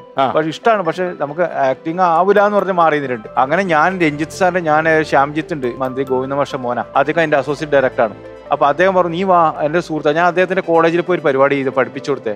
വന്നു കുറച്ച് ആൾക്കാരൊക്കെ വേണമെന്ന് പറഞ്ഞു. നാട്ടിൻപുറത്തെ ആൾക്കാരൊക്കെ ഞാൻ കൊണ്ടുപോയി, നാടകക്കാരെ കൊണ്ടുപോയി. അവസാനം ഞാൻ എനിക്ക് എന്തെങ്കിലും ഉണ്ടാവുക ചെറിയ വേഷം പറ്റുമോ നമുക്ക് നോക്കാം, നിങ്ങൾ ഇങ്ങനെ ഒരു ചെറിയ വേഷം ചെയ്യണ്ട, എന്തെങ്കിലും ഒരു വേഷം ചെയ്യാന്ന് പറഞ്ഞു. അവസാനം ഒരു വേഷം തന്നു. ഒരു കടലാസിൽ എഴുത്താൻ നീ ഡയലോഗ് വേഗം പഠിക്കുക, ഇപ്പൊ രഞ്ജിത്ത് സാറിനെ കാണിക്കണം. ആദ്യ സിനിമ അഭിനയമാണല്ലേ. അപ്പൊ ഞാൻ അതായിട്ട് ഡയലോഗ് എഴുതി തന്നത് അടിപൊളി പഠിച്ചു. ഡയലോഗ് എന്തായിരുന്നു? ഡയലോഗിൽ പഠിച്ച് ജോറായി. ഡയലോഗ് എന്തായിരുന്നു? ഡയലോഗ് അന്ന് ഒരു മീറ്റിംഗ്, ദുൽഖർ ആണ് നായകൻ. അപ്പോ അദ്ദേഹം ഒരു മീറ്റിംഗ് ചർച്ചയിൽ പങ്കെടുക്കുമ്പോൾ ഞാൻ എണീച്ച് പറയുന്ന ഒരു സാധനമാണ്, പിന്നെ ഈയിടെ അങ്ങനെ ഒരു പ്രശ്നങ്ങൾ നടക്കുന്നുണ്ട്, അപ്പൊ നമ്മളെല്ലാം ഒറ്റക്കെട്ടായി നിൽക്കണം, അങ്ങനെ പറയുന്ന ഒരു 2-3 ഡയലോഗ്. അത് പറഞ്ഞ് റെഡിയായി. എന്നോട് പറഞ്ഞു. അപ്പൊ ഞാൻ ഇരുന്നു. അമ്മ കുറേ ആളുണ്ട്, മീറ്റിംഗ് അല്ലേ, അപ്പൊ എണീച്ച് ഒരേ കറക്റ്റ് ആടുന്ന ഡയലോഗ് പറഞ്ഞ് രണ്ടാമത്തെ മൂന്നാമത്തെ ഇയാൾ ഞാൻ പറയണ്ടല്ലേ, ഞാൻ പറയേണ്ട എടുക്കുമ്പോൾ ഒരാൾ എണീച്ചിട്ടായിരുന്നു ഈ ഡയലോഗ് പറയുന്നത്. ഞാൻ നോക്കുമ്പോ അപ്പൊ അത് അസിസ്റ്റന്റ് ഡയറക്ടറാണ്, അദ്ദേഹത്തോട് പറഞ്ഞില്ല താങ്കൾ പറയേണ്ട ഡയലോഗ് വേറെ ആൾ പറയും. 60 ആൾ പറഞ്ഞു. അത് അസിസ്റ്റന്റ് ഡയറക്ടർ ആയിരുന്നു. ആ പടത്തിന്റെ അസിസ്റ്റന്റ് ഡയറക്ടറിന്റെ അയാളാബിരി ഞാൻ ഇയാളെ ഇപ്പൊ ഇവിടെ ഇരിക്കുന്നു വിചാരിച്ചു. എന്റെ അടുത്തുണ്ട് അസിസ്റ്റന്റ് ഡയറക്ടർ, നമ്മൾ പറഞ്ഞിട്ടുണ്ട് ആളെ. പുള്ളി അങ്ങ് പറഞ്ഞു, പുള്ളി എണീച്ചിട്ടുണ്ട് പറഞ്ഞു ആ കുപ്പായി വിട്ടു. ഞാൻ ചിരിച്ചൊക്കെ മനസ്സിലായി പറഞ്ഞു പറയാൻ വേണ്ടായിരുന്നു. അപ്പോൾ ആടുന്ന് ശ്യാം പറഞ്ഞു സാരില്ല പറഞ്ഞോട്ടെ. ശ്യാമ എന്നോട് പറഞ്ഞു ദൂരത്ത് മനസ്സിലായി മതി. പറഞ്ഞാണോ? പറഞ്ഞു തന്നെ. അപ്പൊ ഞാൻ പഠിച്ചിട്ടുണ്ടായിരുന്നു. ഞാൻ അഫ്സാൻ പറഞ്ഞു സാരല്ല നേരത്തെ, പക്ഷെ അതിനെ ഡബ് ചെയ്യാൻ വേണ്ടിട്ട് എന്നെ വിളിച്ചു. ഞാൻ തിരുവനന്തപുരം ആദ്യമായിട്ട് വിസ്മയ ലാൽ മീഡിയ അറിയില്ല പോയി. അപ്പൊ നമ്മുടെ ഭാഷയാണ്, ലാസ്റ്റ് സ്റ്റൈലാണ്, അതിന്റെ മലബാർ ഭാഷയാണ്. ഞാൻ താങ്കളെ കൊണ്ട് അവിടെ പറയിച്ചിട്ടില്ലായിരുന്നു അല്ലേ? പറയിച്ചില്ല, പക്ഷെ ആ ശബ്ദം ഇന്ന് എന്റേതാണ്. ഡബ് ചെയ്തു. ഡബ് ചെയ്യാൻ ഭാഗ്യം കിട്ടി. അപ്പൊ ശ്യാമ് പറഞ്ഞു ഇതൊരു ഭാഗ്യാണ് നിങ്ങൾക്ക് അന്ന് പറയാൻ പറ്റാത്ത നിങ്ങൾ വന്ന് ശബ്ദം കൊടുത്തല്ലോ, അപ്പൊ നിങ്ങൾ ശബ്ദം ഉണ്ടാവട്ടെ. ആദ്യത്തെ സിനിമ അനുഭവം അഭിനയവും അതായിരുന്നു. പിന്നെ തൊണ്ടി മുതലാണ്. ദൃശ്യത്തിലുണ്ടായില്ല അല്ലേ? ഇല്ല, ദൃശ്യത്തിലുണ്ടായില്ല. ദൃശ്യത്തില് എന്റെ ഞാനുണ്ട് 2-3 പോസ്റ്റ് പോലെ ഒരു സ്ഥലത്തിങ്ങാടി നിൽക്കുക. പക്ഷെ എന്റെ സംഭാഷണം ഇല്ല, അദ്ദേഹം പറഞ്ഞു. പക്ഷെ അദ്ദേഹം പറഞ്ഞ സംഭാഷണം എന്റേതായിരുന്നു. ഓ നന്നായി. ആദ്യ അനുഭവം അങ്ങനെയായിരുന്നു. പിന്നെ ഒരു ശ്രദ്ധിക്കപ്പെട്ട വേഷം ഏതിലായിരുന്നു? തൊണ്ടിമുൻ ദിക്സാക്ഷിയാണ്. തൊണ്ടിമുൻ ദിക്സാക്ഷി അതിലൊരു ഓഡീഷൻ ആയിരുന്നു. പിന്നെ ഞാൻ സിനിമ പോയേ ഇല്ല, വേണ്ട. അപ്പൊ സുഹൃത്ത് പ്രദീപ് ഉണ്ട്. പ്രദീപും സുധാകരനൊക്കെ പറഞ്ഞു എന്തായാലും പോകണം, ഒരു ഓഡീഷൻ ഉണ്ട്, നീ ഒന്ന് പങ്കെടുക്കണം എന്ന് പറഞ്ഞു. പറ്റില്ലപ്പാ, നമുക്ക് നടക്കൂല പരിപാടി. അല്ല പോകണം നിർബന്ധിച്ച്. ദിലീഷ് പോത്ത് സാറായിരുന്നു ആടാ കാസർഗോഡ് ഓഡീഷൻ നടക്കുന്നത്. ഞാൻ ഒരു ദിവസം വൈകുന്നേരം പോയി. അപ്പൊ കലോത്സവ സ്ഥലത്താണ് ഞാൻ പോകുന്നത്. വേഗം പോകണം എനിക്ക്. അപ്പൊ ഞാൻ പറഞ്ഞു ഇത് നോക്കാതെ എന്തോ പറയാനു ഒരു ചെറിയ തീം തന്നു, ഞാനത് ചെയ്തു. അറിയില്ല എന്താണെന്ന്. സിനിമ തുടങ്ങി അപ്പൊ എന്നെ വിളിച്ചൊന്നുമില്ല. ഞാൻ വെച്ചിട്ടുണ്ടാവില്ല നമ്മള്. ഒരു ദിവസം തലേന്ന് വിളിക്കുന്നതിന് വരണം, നാളെ രാവിലെ എത്തണം. ഞാനൊരു പ്ലാസ്റ്റിക് കോട്ടയിൽ എന്റെ ഒരു കുപ്പായി എടുക്കണം എന്ന് പറഞ്ഞു. ഒരു കുപ്പായിലെടുത്ത് ഇട്ടിട്ട് മുണ്ടലെടുത്തിട്ട് പോയി സാറിനെ കണ്ടു. അപ്പാ നോക്കും പോലീസ് സ്റ്റേഷൻ. ഒരു പോലീസ് സ്റ്റേഷനിൽ പോലീസുകാരൊക്കെ ഭയങ്കര പേടിയാണ്. പോകട്ടെ എന്തിനാറില്ല, ഞാൻ ഒരു കുറ്റം ചെയ്തിട്ട് ഞങ്ങൾക്ക് പോലീസ് കാക്കേണ്ട അപ്പം പേടിക്കും. ഇപ്പം ഒരു പോലീസുകാരൻ ഭയങ്കര കൂടുതൽ ബഹുമാനം കൊടുക്കും. അങ്ങനെ അവര് പുറത്തെ ഒറിജിനൽ പോലീസുകാരനെ ഞാൻ. അപ്പൊ സിബി സാറ് ഒക്കെ അവരുണ്ട്. അപ്പോൾ ഞാൻ ഇവരുടെ പോലീസ് ഒറിജിനല്ലേ സംഭവം, അവരെല്ലാം ഒറിജിനൽ പോലീസാണ്. അപ്പൊ ആടെ ഞാൻ അഭിനയിക്കേണ്ടത്. അപ്പൊ സിബി സാറോടാണ് ഞാൻ സംസാരിക്കുന്നത്. അപ്പൊ ഞാൻ സാർ ഞാൻ കവിയാണ്, രാജേഷ് അമ്പലത്തറ. ആ രാജേഷ് അമ്പലത്തറ ക്യാരക്ടറാണ്. ഞാൻ അത് പറയാൻ പറഞ്ഞു. ദിലീഷ് സാർ എന്തോ പറഞ്ഞു തന്നു. അപ്പൊ എന്തെങ്കിലും നിങ്ങൾക്ക് ഇപ്പൊ കൂട്ടാൻ പറ്റും. അപ്പൊ ഞാൻ നാട്ടിൻപുറത്തെ കുറെ പേരൊക്കെ കൂട്ടി അത് പറഞ്ഞു തന്നു. അപ്പൊ സുരാജ് മൂഡ് പറഞ്ഞു ഭയങ്കരമായിട്ട് നമ്മളെ ഒരു മജീഷ്യൻ പോലെ നമ്മൾ ഉണ്ടാക്കിയെടുത്തത്. അവർ ഇങ്ങനെ ഇതങ്ങനെ രസമാവും, അടിപൊളി ഉണ്ട് പറഞ്ഞോട്. ഒന്ന് ചെയ്യുമ്പോൾ ജോറുണ്ട്, അടിപൊളി സൂപ്പർ ആയിരുന്നു പറഞ്ഞു. അപ്പൊ ഞാൻ പറഞ്ഞ രാജുല്ലേ ഒന്നുകൂടി ചെയ്ത് നോക്കിക്കോണെങ്കിൽ ഒന്നുകൂടി ചെയ്തു. അപ്പൊ ആദ്യത്തെ നന്നായിട്ടാണ് പിന്നെ മനസ്സിലായത്. അടിപൊളിയാകുമ്പോൾ നമുക്ക് ഉഷാറാവുമല്ലോ. അത് നന്നായില്ല, അതുകൊണ്ട് അത് പക്ഷെ നമ്മളെ ഉഷാറായി അടിപൊളിയായി ഉഷാറൊക്കെ ചെയ്തു കൊടുത്ത്. സുരാജ് ഞാൻ ഉഷാർ അപ്പൊ എന്നെ കയ്യെല്ലാം തന്നു, അടിപൊളിയായിട്ടുണ്ട് ഒക്കെ പറഞ്ഞു. കഴിഞ്ഞിട്ട് പിന്നെ വന്നു പടം ഇറങ്ങുമ്പോ ഞാൻ പോയില്ല. ചിലപ്പോ ഇത് കട്ട് ചെയ്യുന്നില്ലല്ലോ, ഉണ്ടാവണമെന്നൊന്നും ഇല്ലല്ലോ. നമുക്ക് സംശയം, എനിക്ക് എന്റെ സംശയമാണ്, നടക്കൂല. അപ്പൊ പെട്ടെന്ന് നിന്റെ വേഷം ഉണ്ട്, നല്ല രസമുണ്ട്, രാജേഷ് അമ്പലത്തറ അടിപൊളിയായിട്ടുണ്ടല്ലോ പറഞ്ഞു. അപ്പൊ പത്രത്തിലൊക്കെ വന്നു, ചെറിയ വേഷം അത് ചെയ്തൊക്കെ നന്നായിന്ന് പറഞ്ഞു. ഭയങ്കര രസമായി. പിന്നെ ഈ സിനിമ ഇറങ്ങി, ഈ സിനിമ ഹിറ്റ് ആയിരുന്നു, രാജേഷ് അമ്പലത്തറ തകർത്തു. അത് കഴിഞ്ഞ് നാട്ടിലിറങ്ങിയപ്പോ എങ്ങനെയായിരുന്നു അവസ്ഥ? നല്ലായിരുന്നു. നാട്ടുകാരൊക്കെ സിനിമയിൽ ഇങ്ങനെ അഭിനയിച്ചില്ല. അതിന് മറിമായത്തിൽ ഇങ്ങനെ കാണാനില്ല, ചെറിയൊരു വേഷം, കുഞ്ഞു വേഷം. സിനിമയിലും വരുമ്പോ നമുക്കൊരു എന്താ പറയേണ്ടത്, ഈ കലോത്സവത്തിന് ഒരുപാട് യാത്ര ചെയ്തിട്ടുണ്ട്. ഞാൻ പല സ്ഥലത്തും പോയി, സ്കൂളിൽ പോയി കഴിഞ്ഞാൽ വൈകുന്നേരം ആകുമ്പോൾ നമ്മളെവിടെ കിടക്കേണ്ടത്, നമുക്ക് ആരാ ഭക്ഷണം തരുന്നത് നമ്മൾ ചിന്തിക്കണ്ടേ. പൈസ ഒന്നും ഉണ്ടാവുകയും ചെയ്യില്ല, സ്കൂളിൽ നിന്ന് അഡ്വാൻസ് ഒന്നും തരുകയും ചെയ്യില്ല. അപ്പോൾ നമ്മൾ ചിന്തിക്കും ഇതെവിടെയാണ് നമ്മൾ കിടക്കേണ്ടത്, നോക്കി നിൽക്കും, ഇങ്ങനെ നോക്കും. അപ്പോൾ അവിടെ ബെഞ്ചും ഡെസ്കൊക്കെ കാണും. അപ്പോൾ അവിടെ കിടക്കാന്നില്ല മനസ്സിലുണ്ടാവും. അങ്ങനെ ഇവിടെ പാലക്കാടൊക്കെ പോയി ആടെ ബെഞ്ചൊക്കെ അടുപ്പിച്ച് വെച്ച് അവിടെയൊക്കെ കിടന്ന് രാവിലെ എണീക്കുക. 1500 കുട്ടികളെ മൂത്രപ്പുരയിലെയും കക്കൂസിലൊക്കെ തന്നെയാണ് നമ്മൾ കുളിക്കല്. ആ ഒരു വിഷയം ഉണ്ടായിരുന്നില്ല. അത് ആടെ തന്നെ കിടന്ന് നമ്മൾ രണ്ടാളൊക്കെ ഉണ്ടാവും, അല്ലെങ്കിൽ ഒരാൾക്ക് ഒറ്റക്കെ കിടക്കുമ്പോൾ പേടിയൊക്കെ ആവും. പക്ഷെ രാവിലെ ഫ്രഷ് ആയിട്ട് നിൽക്കും അവരെ മുമ്പിൽ, കുട്ടികളുടെ മുമ്പിൽ. കാരണം അവരെ പഠിപ്പിക്കുന്ന മാഷില്ല, അവർക്കറിയില്ല നമ്മൾ എവിടെ കിടന്ന് എന്തായതിൽ. അവരെ പഠിപ്പിച്ചു കൊടുക്കുക, നമുക്ക് സമ്മാനം മേടിച്ചു കൊടുക്കണ്ടേ. അങ്ങനെ അവിടെ കിടന്ന ഒരു കാലം ഉണ്ടായിരുന്നു. റെയിൽവേ സ്റ്റേഷൻ, ഷൊർണൂർ റെയിൽവേ സ്റ്റേഷനൊക്കെ ആടെ തന്നെ വീണ് കിടന്നൊക്കെ ഉണ്ട്. അപ്പുറം നായിയൊക്കെ ഉണ്ടാവും, അല്ലെങ്കിൽ ഒരുപാട് അടുത്ത ചോദ്യത്തിലേക്ക് പോയാലോ? 20,000 രൂപയുടെ ചോദ്യം, 20,000 മോർണിംഗ്.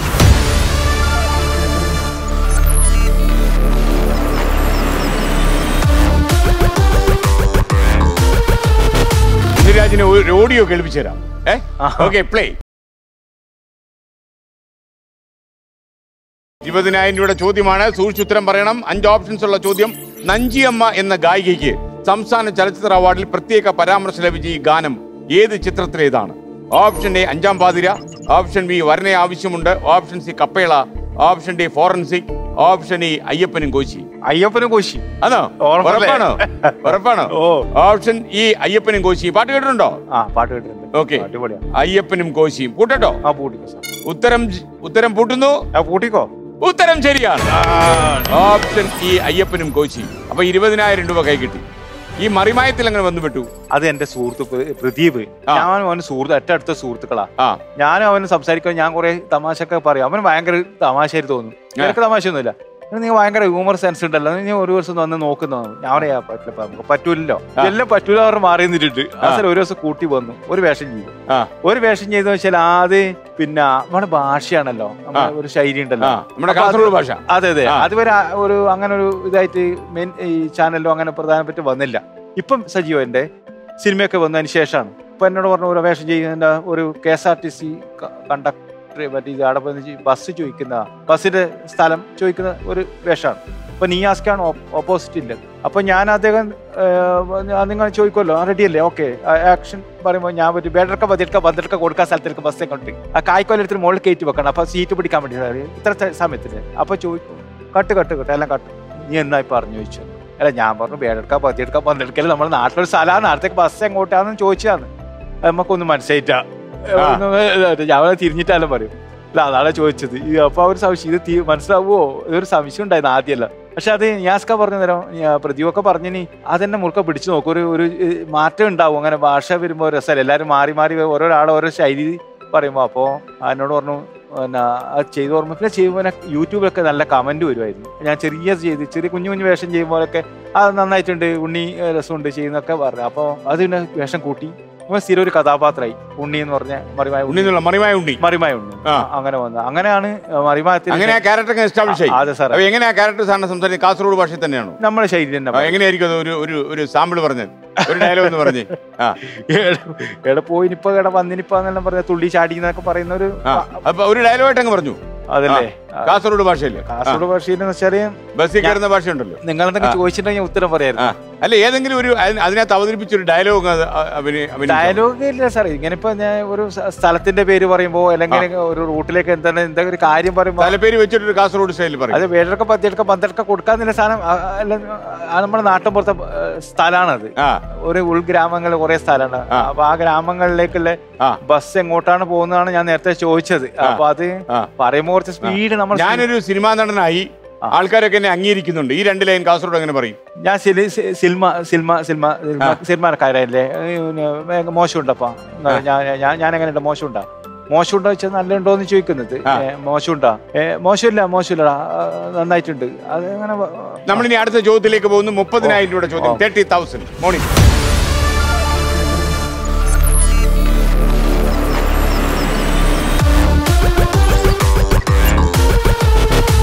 കേരളത്തിൽ ഏത് ജില്ലയിലൂടെയാണ് ഏറ്റവും അധികം നദികൾ ഒഴുകുന്നത്? Option A Kollam, option B Thrissur, option C Malappuram, option D Kasaragod, option E Palakkad. ഇവിടെ കിട്ടിയാ സംഭവം കിട്ടി. ഇന്നെന്താ ഒരു സംശയം? കാസർഗോഡ്. Option D Kasaragod. പൂട്ടട്ടോ ഞാൻ? പൂട്ടിക്കോ. നമ്മൾ ഓപ്ഷൻ ഡി കാസർഗോഡ് നമ്മൾ പൂട്ടി. ഉത്തരം തെറ്റിയാൽ എന്ത് സംഭവിക്കും?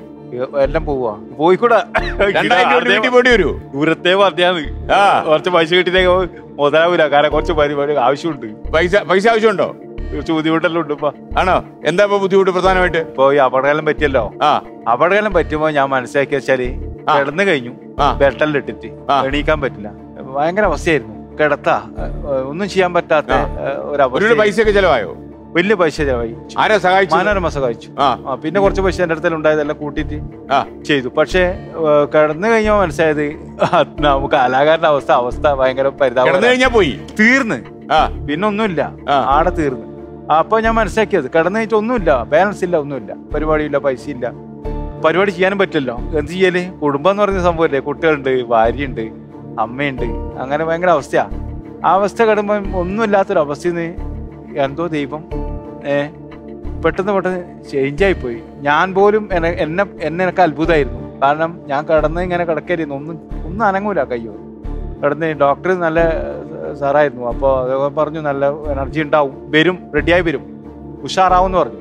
ആ പ്രതീക്ഷയായിരുന്നല്ലോ, നമുക്കെല്ലാം പ്രതീക്ഷ. പിന്നെ പോരാട്ടമല്ല ജീവിതം, അതുകൊണ്ട് അങ്ങനെ വന്നതല്ലേ, അങ്ങനെ പെട്ടെന്നൊരു സംഭവമായിട്ട് വന്നത്. അപ്പം റെഡിയായി ഒരുപാട് സിനിമകൾ വന്നു, ഒരുപാട് സിനിമകൾ ഇപ്പൊ നല്ല സിനിമകൾ ചെയ്തുകൊണ്ടിരിക്കുന്നുണ്ട്. ഇപ്പൊ ഒരു പടത്തിനാ വന്നത് ഇങ്ങോട്ട്. ഓക്കെ, അത് നന്നായി. ഞാൻ അതിന്റെ വിശദാംശങ്ങളിലേക്ക് വരാം. Option D Kasaragod. ഉണ്ണിരാജ്, താങ്കൾ പറഞ്ഞ ഉത്തരം തെറ്റാണ് എന്ന് കാസർഗോഡുകാർക്ക് പറയാൻ പറ്റത്തില്ല. ഉത്തരം ശരിയാണ്. 12 നദികളാണ് കാസർഗോഡ് ഒഴുകുന്നത്. അപ്പൊ ഏറ്റവും കൂടുതൽ നദികൾ ഒഴുകുന്ന ജില്ല കാസർഗോഡ്. മറന്നുപോകരുത്. ഇല്ല, ഇനി മറക്കില്ല. 30,000 രൂപയുടെ ചോദ്യം. 30,000 രൂപ കിട്ടി. നന്നായി കുട്ടേട്ടാ. ഉണ്ണിരാജ്, താങ്കളോട് ഒരു കാര്യം ചോദിക്കാനുണ്ട്. താങ്കൾക്ക് തമ്പാൻ എന്ന് പറയുന്ന ഒരു സ്നേഹിതനുണ്ടായിരുന്നില്ലേ? ആ സ്നേഹിതനോടൊപ്പം ഒരിക്കൽ ഒരു പെയിന്റിംഗ് ജോലിക്ക് പോയപ്പോൾ നിങ്ങൾക്ക് ഒരിക്കലും മറക്കാനാവാത്ത ഒരു അനുഭവം ഉണ്ടായിട്ടുണ്ടല്ലോ? തമ്പാട്ടൻ, മാടക തമ്പാട്ടൻ. അത് പറഞ്ഞപ്പോ പെയിന്റിന്റെ പണിക്കൊന്നൊരു കാലം ഉണ്ടായല്ലോ, നല്ല രസാ. 5-8 ആള്. അപ്പൊ നമ്മളെല്ലാം കൂടിയിട്ട് ഓരോ വീട്ടിലും പണിക്ക് പോലോ. വീട്ടിൽ പെയിന്റിങ് ചിത്രം വരുന്നല്ലോ, പെയിന്റിങ്ങാ. അപ്പൊ അങ്ങനെ നാട്ടും പുറത്തെല്ലാം എനിക്ക് തന്നെ പണിയെല്ലാം തരും. നമുക്ക് ഭയങ്കര കാര്യമാണ്, നമ്മളെല്ലാം വേഗം തീർത്തു കൊടുക്കും. അപ്പൊ അങ്ങനെ പോകുന്ന ഒരു വീട്ടിൽ പോയി. ആ വീട്ടിൽ പോകുമ്പോൾ അവർ ആദ്യം പറഞ്ഞൊരു കാര്യം എന്ന് വെച്ചാല്, തൊട്ടിപ്പുറം അവര് തമ്മിൽ നമ്മൾ ചൊടിയാണ്, പിണക്കം. ഒരു സാധനം പോലും അങ്ങോട്ട് ഇടാൻ പാടില്ല, ഇങ്ങോട്ട് അവർ ഇടൂല. അങ്ങനെയാണ് അവർ ഭയങ്കര പ്രശ്നത്തിലില്ലാന്ന്. അപ്പൊ പെയിന്റ് അടിക്കുമ്പോൾ നിങ്ങൾ ശ്രദ്ധിക്കണം, ഒരു സാധനം അങ്ങോട്ട് പോകാൻ പാടില്ല, ഒന്നും വീട്ടിൽ വീഴാൻ പാടില്ല. അപ്പൊ അത് നമ്മളേറ്റല്ലോ. അപ്പൊ പണിയെല്ലാം തുടങ്ങിയ അപ്പൊ തമ്പാട്ടൻ ഈ ചിമ്മിണി എന്ന് പറയും നിങ്ങളുടെ നാട്ടില്. ചിമ്മിണി പോക്കോലി ആടാ കരിയുണ്ട്. തമ്പാട്ടൻ പണി ടൈലറാണ്. പണിയില്ലാത്തോണ്ടാണ് നമ്മൾ വരുന്നത്. പെയിന്റിങ് അറിയില്ല, പഠിക്കുന്ന. ഇത് വൃത്തിയാക്കിയ ഞാൻ ചെയ്യാന്ന് പറഞ്ഞു തമ്പാട്ടൻ. അപ്പൊ ഏണി 2 ഏണി കൂട്ടിക്കെട്ടിയിട്ട് നമ്മളെല്ലാം ഞാൻ സഹായിക്കൊള്ളു. തമ്പാട്ട പറഞ്ഞു വേണ്ട, ഇതെല്ലാം ഞാൻ ഏറ്റു, ഇതെല്ലാം നമ്മളെ മുകളിൽ കയറി നമ്മളെ ചെയ്യുന്നല്ലേ, ഒരു പ്രശ്നമില്ല എനക്ക്. പിന്നെ കാരണം വെച്ചാല് അയാൾ ഇടക്കിടക്ക് വന്ന് പറയുന്നുണ്ട്, ഞാൻ ശ്രദ്ധിക്കണം, നിങ്ങൾ പണിയുടെ നന്നായി ചികിത്സല്ല. അവര് ഭയങ്കര പ്രശ്നം. നമ്മൾ വീടരുത്, ഒരു സാധനം പോലും, ഒരു കടലാസ് പോലും, സ്റ്റാൻഡ് പേപ്പർ പോലും അപ്പുറത്തേക്ക് പോകാൻ പാടില്ല. പറഞ്ഞാൽ ഇവിടെ കുഴപ്പം നടക്കും, ഇവിടെ നിൽക്കാൻ പറ്റില്ല പറഞ്ഞു. അപ്പൊ തമ്പാട്ടൻ എന്ത് ചെയ്തു വെച്ചാല്, ഒന്നുമില്ല, പ്രശ്നമില്ല, നമ്മളെല്ലാം പറയുന്നുണ്ട്, എല്ലാ കാര്യം അടിപൊളി വന്ന് പെയിന്റ് എടുക്കുന്ന എല്ലാ കാര്യങ്ങളും നടന്നുകൊണ്ടിരിക്കുന്നുണ്ട്. തമ്പാട്ടൻ എന്ത് വെച്ചാല് 2 ഏണിയും കൂട്ടിക്കെട്ടി ഒന്നിച്ച് അതിന്റെ മുകളിൽ വെച്ചിട്ട്, അതിന്റെ മുകളിൽ അടിക്കണ്ടേ, ഒന്നിച്ച് ഇപ്പുറത്തിട്ട് അതിന്റെ മുകളിൽ വെക്കുമ്പോ അപ്പുറത്തെ വീട്ടിലത്തെ അയല് പറഞ്ഞു തുണിയൊക്കെ ആ വീട്ടിലത്തെ കംപ്ലീറ്റ് തുണിയോർ അപ്പുറത്തെ വീട്ടിലെ പെണ്ണുങ്ങളെ സാരി, ബ്ലൗസ്, ബ്രാ എല്ലാം എന്താ വെച്ചാൽ എല്ലാ സാധനവും എടുത്തിട്ട് ഇപ്പുറത്തെ പായ പറ്റില്ല, ഇപ്പുറത്തെ വീട്ടിലെ മുകളിലായി, ചിമ്മിണിയുടെ മുകളിലാണ്, ടെറസിന്റെ മുകളിൽ. അത് എടുക്കാനും പറ്റില്ല പെട്ടെന്ന്. തമ്പാട്ടിന് ആകെ പേടിച്ചു, കാരണം എല്ലാ സാധനം വന്നു. അപ്പൊ ഇയാള് കണ്ടാലോ കുഴപ്പം തന്നെ, എല്ലാം കുഴപ്പമായി. തമ്പാട്ടോടെ അപ്പുറത്ത് അടിയായോ? സമാധാനത്തിൽ ഞാൻ തന്നെ പോയിട്ട് കയറി എല്ലാം എടുത്തിട്ട് കൊടുത്തു, അപ്പുറം കൊണ്ട് കൊടുത്തു, ക്ഷമിക്കണം പറ്റിപ്പോയി എന്ന് പറഞ്ഞു. അങ്ങനെ തമ്പാട്ടിന് രസകരമായ ഒരു സംഭവമാണത്. നമ്മളിനി അടുത്ത ചോദ്യത്തിലേക്ക് പോകുന്നു. 40,000 രൂപയുടെ ചോദ്യമാണ്. 40,000. മോർണിംഗ്.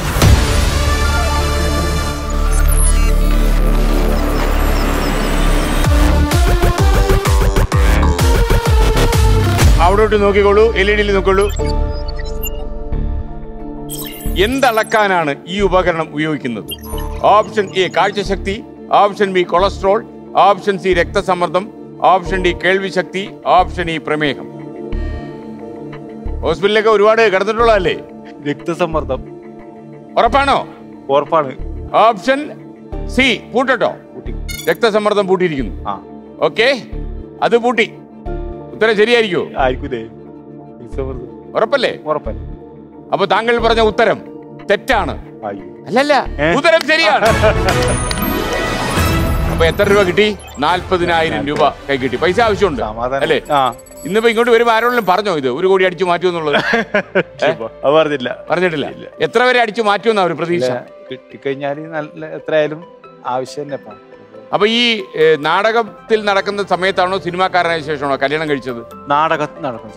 അപ്പൊ കൊറേ പെണ്ണിന് കണ്ട്. നാടകത്തിൽ നടന്ന പെണ്ണൊക്കെ കിട്ടൂ? ഇല്ല, കിട്ടിയില്ല. ഞാന് കല്യാണം കഴിക്കണ്ടെന്ന് വിചാരിച്ചാണ്.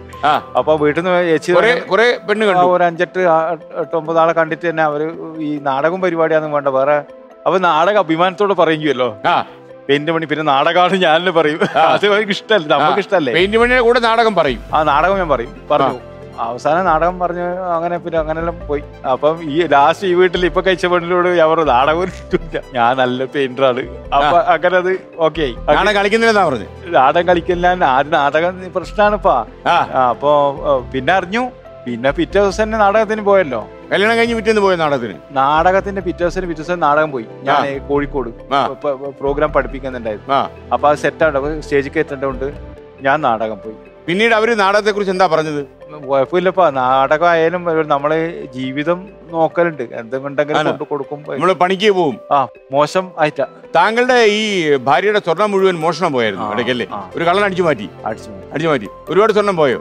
അവിടെ എല്ലാ സ്വർണം പോയി. അതായത് കല്യാണം കഴിച്ചു 1 വർഷം കഴിച്ചു, കുട്ടി ചെറിയ കുട്ടി 1 മാസമായിട്ടു. അപ്പൊ ഞാൻ അന്ന് പരിപാടിക്ക് പോയിട്ടുണ്ടായിരുന്നു, ജഡ്ജ്മെന്റ് പോയതാണ് കലോത്സവമായി ബന്ധപ്പെട്ട. അത് പോയി വരുമ്പോൾ ഫോൺ വിളിക്കുന്നുണ്ട്. ഞാൻ വരുമ്പോ കറക്റ്റ് ഇവിടെ എല്ലാ സ്വർണവും മാത്രമല്ല, ഇവിടെ താലിമാല കുഞ്ഞിക്ക് പാല് കൊടുക്കുന്നതായിട്ട് എടുത്ത് ഊരിയിട്ട് ഗ്ലാസ്സിൽ വെച്ചിട്ടുണ്ടായിരുന്നു. ആ തടക്കം എടുത്ത് മൊത്തം ഒരു സാധനമില്ല, 10-20 പവൻ 20 പവൻ സ്വർണ്ണ മൊത്തം അടിച്ച് പോയി. അപ്പോൾ ഭയങ്കര പ്രശ്നമായി. കാരണം നമ്മുടെ ഈ നാടകം കൊണ്ട് നടക്കുന്ന ഒരാൾ വാങ്ങില്ല, ഭയങ്കര പ്രശ്നമായി. നാട്ടുകാർക്കും അവൻ്റെ വീട്ടിലില്ലാത്ത സംഭവമല്ലേ, പിന്നെ എങ്ങനെ പോകും. അപ്പോൾ പെണ്ണുങ്ങൾക്കും സ്വർണം എന്ന് പറഞ്ഞാൽ അവർക്ക് ഇഷ്ടമാണ്. എന്ത് പറഞ്ഞാലും കാരണം അവരെ സ്വർണ്ണമല്ലേ, വീട്ടിൽ നിന്ന് കൊണ്ടുതല്ലേ, നമ്മൾ മേടിച്ചു കൊടുത്തതുമല്ലല്ലോ. അപ്പൊ മൊത്തം അടിച്ചു പോയി, ഒരു സാധനമില്ല. അപ്പൊ ഞാൻ വല്ലാത്തൊരു പ്രതിസന്ധിയിലായി. കാരണം ഈ പരിപാടി ഇതിനെക്കൊണ്ട് നമുക്ക് ഇപ്പോൾ നഷ്ടങ്ങളേ ഇല്ലും, എല്ലാം മതിയാക്കാം. വീണ്ടും മതിയാക്കിയെന്ന് വെച്ചാൽ ഞാൻ പിന്നെ പാസ്പോർട്ടാക്കി. ഗൾഫിൽ പോകാൻ എന്തെങ്കിലും കൺസ്ട്രക്ഷൻ പണിയോ പെയിന്റിങ്ങോ അങ്ങനെ എന്തെങ്കിലും ഉണ്ടാവുമല്ലോ. പാസ്പോർട്ട് എടുത്ത് ഇനി മെല്ലെ, കാരണം ഭയങ്കര ബുദ്ധിമുട്ടാണ് കാര്യം. കലാം കൊണ്ട് നടക്കുമ്പോൾ വീട്ടിലും പ്രശ്നമാണ്. ഇങ്ങനെ കുറെ ദുരന്തങ്ങളും വന്നല്ല. പെയിന്റിന്റെ പണിക്കോ പോവില്ല, നാടകം വിളിച്ച നാടകത്തിന് പോകും. നാടകം ചിലപ്പോൾ പൈസയും കിട്ടൂല, പക്ഷെ നാടകത്തിനാ പോലെ.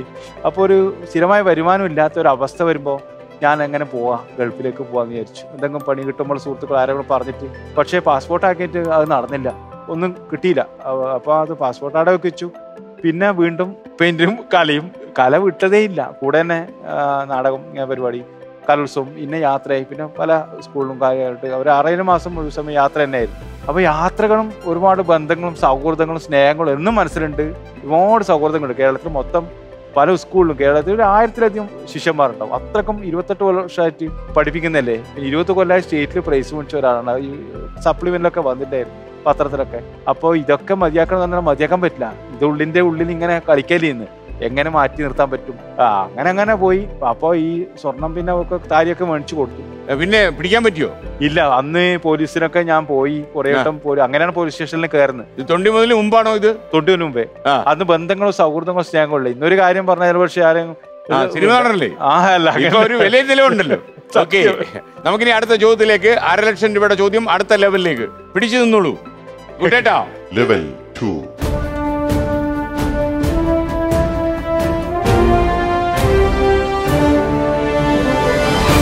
Monitor please.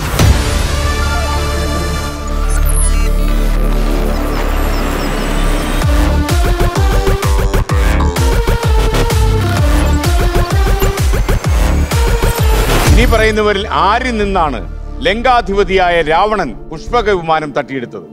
Option A Mayan, option B Varunan, option C Kuberan, option D Bali, option D Jatayu.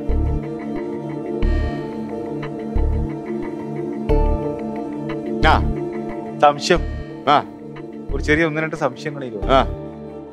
പിടിവള്ളി എടുത്താലോ? കുട്ടേട്ടന്റെ പിടിവള്ളി എടുത്താലോ അല്ലേ? കുട്ടേട്ടൻ വേണോ കമ്പാനിയും വേണോ? കുട്ടേട്ട ഒന്ന് സഹായിച്ചു തരുവാ?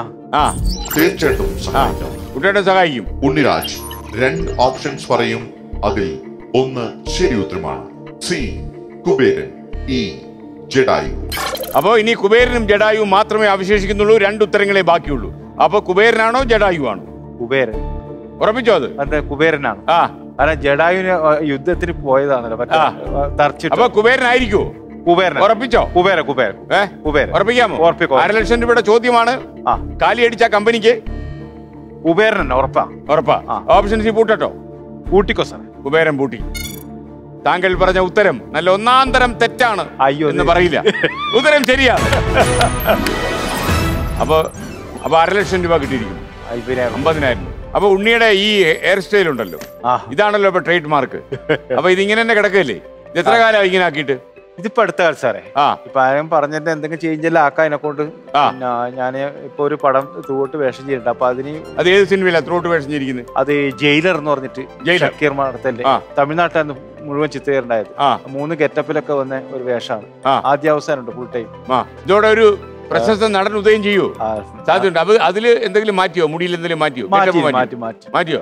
ഗെറ്റപ്പ് മാറി 3 സ്റ്റൈലും. അപ്പൊ അതിലെന്തുവാ റോള്? അത് ഒരു ക്രിമിനലാണ്, ഒരു കൊലപാതകി. 5 കൊലപാതക ഒരാളാണ്, ജയിലിൽ നിന്ന് കൊണ്ടുപോകുന്നതാണ്.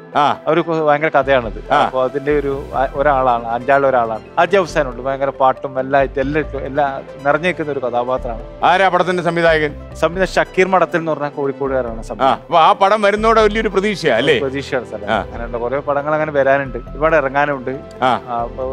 കുഞ്ഞു കുഞ്ഞു വേഷങ്ങൾ ചെയ്ത പടം. കുറച്ച് ഏതൊരു നല്ല സിനിമയെ വിളിച്ചപ്പം ഫോൺ എടുത്തില്ലെന്ന് പറഞ്ഞു. Operation Java.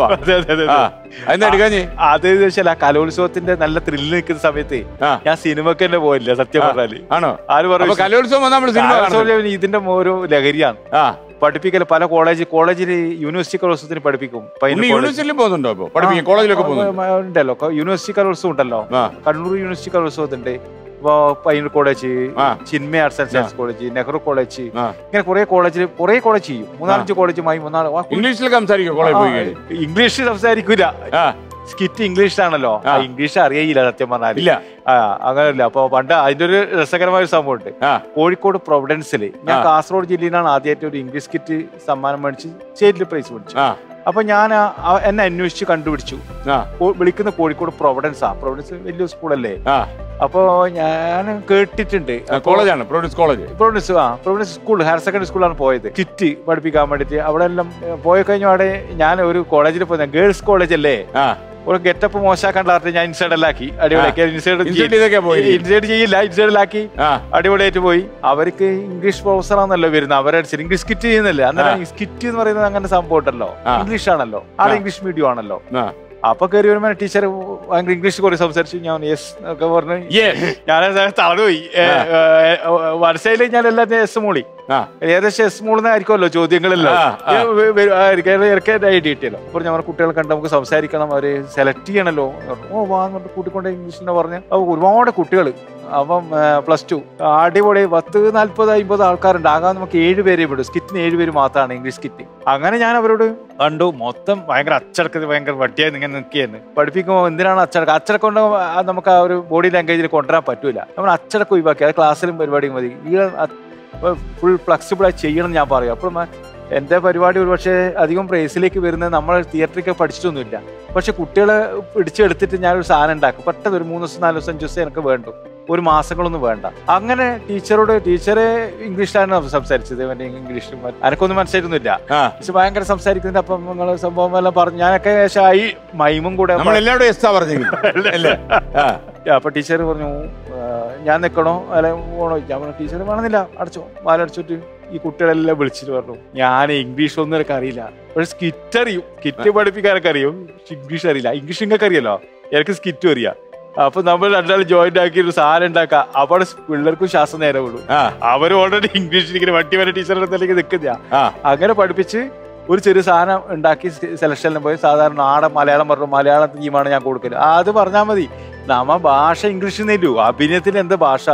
അങ്ങനെ ഞാൻ അത് വെച്ചു. അന്നാണ് സ്റ്റേറ്റിൽ അത് പ്രൈസ് മേടിച്ചു. കോഴിക്കോട് സംസ്ഥാന സ്കൂൾ കലോത്സവം നടക്കുമ്പോൾ 2 സ്കിറ്റാണ് ചെയ്തത്. ഒന്ന് മലപ്പുറം MSP, പിന്നെ കോഴിക്കോട് പ്രൊവിഡൻസ്. 2 സ്കിറ്റ് ചെയ്ത് ഫസ്റ്റും സെക്കൻഡും മേടിച്ചു. അത് കേരളത്തിലെ എല്ലാ ജില്ലയിൽ നിന്നും വരുന്നല്ലേ, സബും ജില്ലയും കഴിഞ്ഞ് സ്റ്റേറ്റിലേക്ക് വരുന്നല്ലേ. അന്ന് കോഴിക്കോട് നടക്കുമ്പോൾ അത്ഭുതമായിരുന്നു. കാരണം പത്രത്തിലൊക്കെ എഴുതി, കാരണം ഫസ്റ്റും സെക്കൻഡും ആകെ ഒരു ഫസ്റ്റ് ഒരു സെക്കൻഡ് ഇല്ല, പിന്നെ എല്ലാം അങ്ങനെ ഭയങ്കര സന്തോഷം തോന്നി. അവരെന്ത് പറഞ്ഞു? സന്തോഷമായി. കുട്ടികൾക്കും ഇംഗ്ലീഷിൽ ഡയലോഗ് പറഞ്ഞവര് അവർ സമ്മാനം കിട്ടുമ്പോൾ ഒരു രസം ഉണ്ടായിരുന്നു. സമ്മാനം ഓടി വന്നിട്ട് നമുക്ക് ഫസ്റ്റ് കിട്ടി ഞാൻ അറിഞ്ഞു. നമ്മൾ ഫസ്റ്റ് കിട്ടി കുട്ടികളൊക്കെ കാണുന്നില്ല. കുട്ടികൾ മാഷേ ഇങ്ങനെ ആക്കിയിട്ട് വന്നു, ഓടി വന്നിട്ട് മണ്ടപ്പാറ ഇങ്ങനെ കാണിച്ചു. അവര് ഫസ്റ്റ് ആണ്, നമുക്ക് സെക്കൻഡ് അല്ല. അവര് ചെട്ടിയത് വീണ്ടും അവർക്ക് അപ്പൊ ഇനെ പറയുന്നത് അങ്ങനെ അവര് വിക്ടറി ആയിട്ടാണ് സിമ്പിളാ അല്ലേ, നമുക്കറിയത്തില്ലല്ലോ. വിക്ടറി നമ്മൾ വിചാരിച്ചു സെക്കൻഡ് എന്ന് പറയാം. സെക്കൻഡ് അല്ല, ഫസ്റ്റ് കിട്ടിയ ഫസ്റ്റ് പറയണം, സെക്കൻഡ്. അപ്പൊ ഞാൻ മാഷ വിക്ടറി ഫസ്റ്റ് ആണ് ഒരു ആണോ വിക്ടറി അടിപൊളിയാക്കി സംഭവം ചെയ്ത്. ഓക്കെ, എന്തായാലും നന്നായി. നമ്മള് ഫോൺ എടുക്കാത്ത കഥ, ഓപ്പറേഷൻ ജാവ, അതിൽ ഫോൺ എടുക്കാത്ത കാര്യം. ഫോൺ എടുക്കാത്ത കാര്യം വെച്ചാൽ നമുക്ക് സിനിമ ആര് വിളിക്കുമെന്ന് അറിയില്ലോ. ആരും വിളിച്ചും ഒരു ദിവസം ഉണ്ട് എന്ന് പറയും. അപ്പൊ ഞാൻ ഈ എഴുതി വെക്കല പരിപാടിയൊന്നും ഇല്ല, കാരണം അങ്ങനെ സിനിമ ഇല്ല. ഞാനും എന്റെ പേര് ഞാൻ ഒന്നുമില്ല. അപ്പൊ ഞാൻ പറഞ്ഞു എനിക്കിത് ഓർമ്മയില്ല. പെട്ടെന്ന് വൈകുന്നേരം പറഞ്ഞു ഉണ്ണിരാജ് കയറിയല്ലോ എറണാകുളത്തേക്ക്. ഞാൻ അവിടെ പൈനൂരായില്ലേ, ഞാൻ എവിടെ അവന് നാട്ടിലേക്ക് ഇവിടെ വരുമല്ലോ സിനിമേന്റെ എന്ന് പറഞ്ഞ് ഒരു പടത്തിന്റെ പറഞ്ഞു. അപ്പൊ ഞാൻ പറഞ്ഞു അല്ല അത് പറഞ്ഞ അത് ഇല്ല, ഞാൻ ഒഴിവാക്കിയേ. അപ്പൊ ഞാൻ ഇടുന്ന വരണ്ട, ഒരു ദിവസം ഇല്ലു, പ്രശ്നമുണ്ടോ, ഞാൻ വരണോ ചോദിച്ചു. അല്ല നിങ്ങൾ എന്താണ് പറയുന്നത്, നിങ്ങളെയാണ് ചെയ്തെന്ന്. ഞാൻ ആദ്യമായിട്ടാണ് ഇങ്ങനൊരാളാവണമെന്ന് പറയുന്ന എനിക്ക് ഇതുവരെ ആരും പറഞ്ഞു. ആരെങ്കിലും ഒരു ദിവസം വിളിക്കും ചെയ്യുമ്പോൾ ഞാൻ ഇല്ലെങ്കിൽ ആരും ഇഷ്ടം പോലെ നടമാറില്ല, നമ്മളൊന്നും അല്ലല്ലോ. അപ്പൊ ഞാൻ എന്തിനാ വിളിക്കും, ഞാൻ ഫോൺ എടുത്തില്ല, ഈ ഫോൺ അവിടെ വെച്ചു. ഈ കലോത്സവത്തിന് റിഹേഴ്സൽ എടുത്തുകൊണ്ടിരിക്കുക ചിന്മയ, അതെ കണ്ണൂർ ചിന്മയില. അപ്പൊ ചെയ്തുകൊണ്ടിരിക്കുമ്പോൾ വീണ്ടും വിളിച്ചു. പിന്നെ വേറെ സുഹൃത്ത് വിളിച്ചു, സുധാരം വിളിച്ചു പറഞ്ഞു നീ എന്താണ് ഫോൺ എടുക്കാത്ത, അവൻ സിനിമാക്കാരനാ, അവരെന്നെ വിളിച്ചുകൊണ്ടിരിക്കുന്നുണ്ട്, നീ പെട്ടെന്ന് പോകണമെന്ന് പറഞ്ഞു. അപ്പൊ വിളിച്ചിട്ട് എവിടെ ഞാൻ കയറി 3 ബസ് കയറണം. നമുക്ക് ബസ്സും വണ്ടിയെല്ലാം കുറവാണ്. നമ്മുടെ നാട്ടിൽ നിന്ന് കാസർഗോഡ് നിന്ന് എറണാകുളത്തേക്ക് വലിയ കുറവാ. 8 മണി മലബാർ കഴിഞ്ഞപ്പോ ഒറ്റ വണ്ടിയില്ല. നമ്മൾ അങ്ങനത്തെ പ്രശ്നമുണ്ട്. നമ്മൾ മാറി മാറി മാറി മാറി കയറിയിട്ട് പോകണം ഈ നാട്ടിലേക്ക് എത്താൻ വേണ്ടിയില്ല. ആ വലിയ ബുദ്ധിമുട്ടാ. ട്രെയിനിന്റെ പ്രശ്നമാണ്, ബസ്സിന്റെ പ്രശ്നമുണ്ട്. അങ്ങനെ എത്തി, രാവിലെ എത്തിയാണ്. എന്നിട്ട് അവരെന്നെ കൂട്ടിക്കൊണ്ടുപോയി ഒരു കോളനീൻ്റെ ഒരു സംഭവത്തെ സ്ഥലം ചാടി ഇരുത്തി. ഞാൻ പറഞ്ഞു അസിസ്റ്റന്റ് ഡയറക്ടർ വിളിച്ചിട്ട് വന്നു, എന്തെങ്കിലും ഡയലോഗ് എന്നാ ഞാൻ പഠിച്ചൊക്കെ വെറുതെ ഇരിക്കുന്നല്ലേ, ഡയലോഗൊന്നും ഇല്ല. ഡയലോഗും ഇല്ല, പിന്നെ എന്തിനു എന്നെ വിളിച്ചു, ആരെയും വിളിച്ചാ പോരെ, അല്ലെങ്കിൽ അങ്ങോട്ട് പറയാൻ. അവസാനം ഞാൻ ഒന്നും കൂടെ ചോദിച്ചു എന്തെങ്കിലും ഉണ്ടെങ്കിൽ അത് ടെൻഷൻ പഠിക്കാലോ അല്ല മനസ്സിലാക്കാലോ. അഖിലേഷ് ചേട്ടനാന്ന് ഇത് പറഞ്ഞു. ഇതിനാണ് ഞാൻ അടുത്തേക്ക് വന്നത്. എന്നാ ഒന്നും കൂടെ ഞാൻ എന്തെങ്കിലും കൂട്ടി പറയാൻ ചോദിച്ചു. ഒന്നും പറയണ്ട, ആ സാധനം പറയണ്ടു. ഞാൻ ചോദിച്ചു ഇതെന്താ പറയണ്ട, വൈകുന്നേരമായി, അത് എടുക്കുന്നില്ല. അവസാനം വിളിച്ചു തരുൺമൂർത്തി സാറ് വിളിച്ചു. ഇതെടുക്കണ്ടേ സംഭവം പറഞ്ഞു. ആ വാതിൽ മുട്ടി, അതെ അഖിലേഷ് ചേട്ടനാണ് ഇതാണ് പറയേണ്ടത് പറഞ്ഞു. അപ്പൊ എല്ലാം പറഞ്ഞു ഞാൻ ഡയലോഗ് ഒന്ന് പറഞ്ഞേ പറയുന്നത്. വാതിൽ മുട്ടിട്ട് തുറക്കുമ്പോ ബിനു പപ്പു സാറാണ് ചോദിക്കുന്നത് അഖിലേഷ് ചേട്ടനല്ലേ. അപ്പൊ ഞാന് പിന്നെ തുറന്നു, അതെ അഖിലേഷ് ചേട്ടനാണ്. അപ്പൊ കടി വീണി, പിന്നെ ഒന്നും പറയാൻ കഴിയണ്ട. അടി വീണോ? അടി വീണല്ലോ. പോലീസിന്റെ അടി കഴിഞ്ഞു, പോലീസ് കൊണ്ടുപോയി കഴിഞ്ഞു എന്റെ സാധനം. ഞാൻ സാറോട് പറഞ്ഞു സാർ പോന്ന്. ഞാന് പിന്നെ പരിണമിച്ച ഇന്റർവ്യൂ ആണ് മനസ്സിലാക്കിയത്. ഈ വേഷം ആ സ്ക്രിപ്റ്റ് എഴുതുമ്പോൾ എന്നെ മനസ്സിൽ കണ്ട് ഭയങ്കര അത്ഭുതം തോന്നിപ്പോയി. നമ്മുടെ സാധാരണ അല്ല. അപ്പൊ അദ്ദേഹം എന്നെ മനസ്സിൽ കണ്ട് ഇയാൾ എന്നെ വേണം നിർബന്ധം പിടിച്ചു. അവര് പറഞ്ഞു ഉണ്ണിരാജ് വരാൻ പറ്റില്ല, വേറെ ഏതെങ്കിലും ആളെ കണ്ട അത് പറ്റൂല, അയാളെ ഇവിടെ കൊണ്ടുവരണം. അയാളാണ് ഞാൻ കണ്ടത്. അത് ഭയങ്കര ഒരു അവാർഡ് കിട്ടിയ പോലെ ആയിപ്പോയി. ആണല്ലേ? അത് വൈറലായി, അത് ഭയങ്കര വൈറലായിരുന്ന സോഷ്യൽ മീഡിയ. കൊറോണ സമയത്താണ്. അപ്പൊ പലയിടത്തും തന്നെ വിളിക്കും, കോളേജിനൊക്കെ ഓൺലൈനും ഇതൊക്കെ. ഞാൻ അതെ അഖിലേഷ് ചേട്ടനാണ്. അതങ്ങ് കേറിപ്പോയി. ഓക്കെ, അപ്പൊ അത് കാസറി അല്ലേ? ഓ അത് കാസറി. അപ്പൊ നമുക്ക് അടുത്ത ചോദ്യത്തിലേക്ക് പോലോ.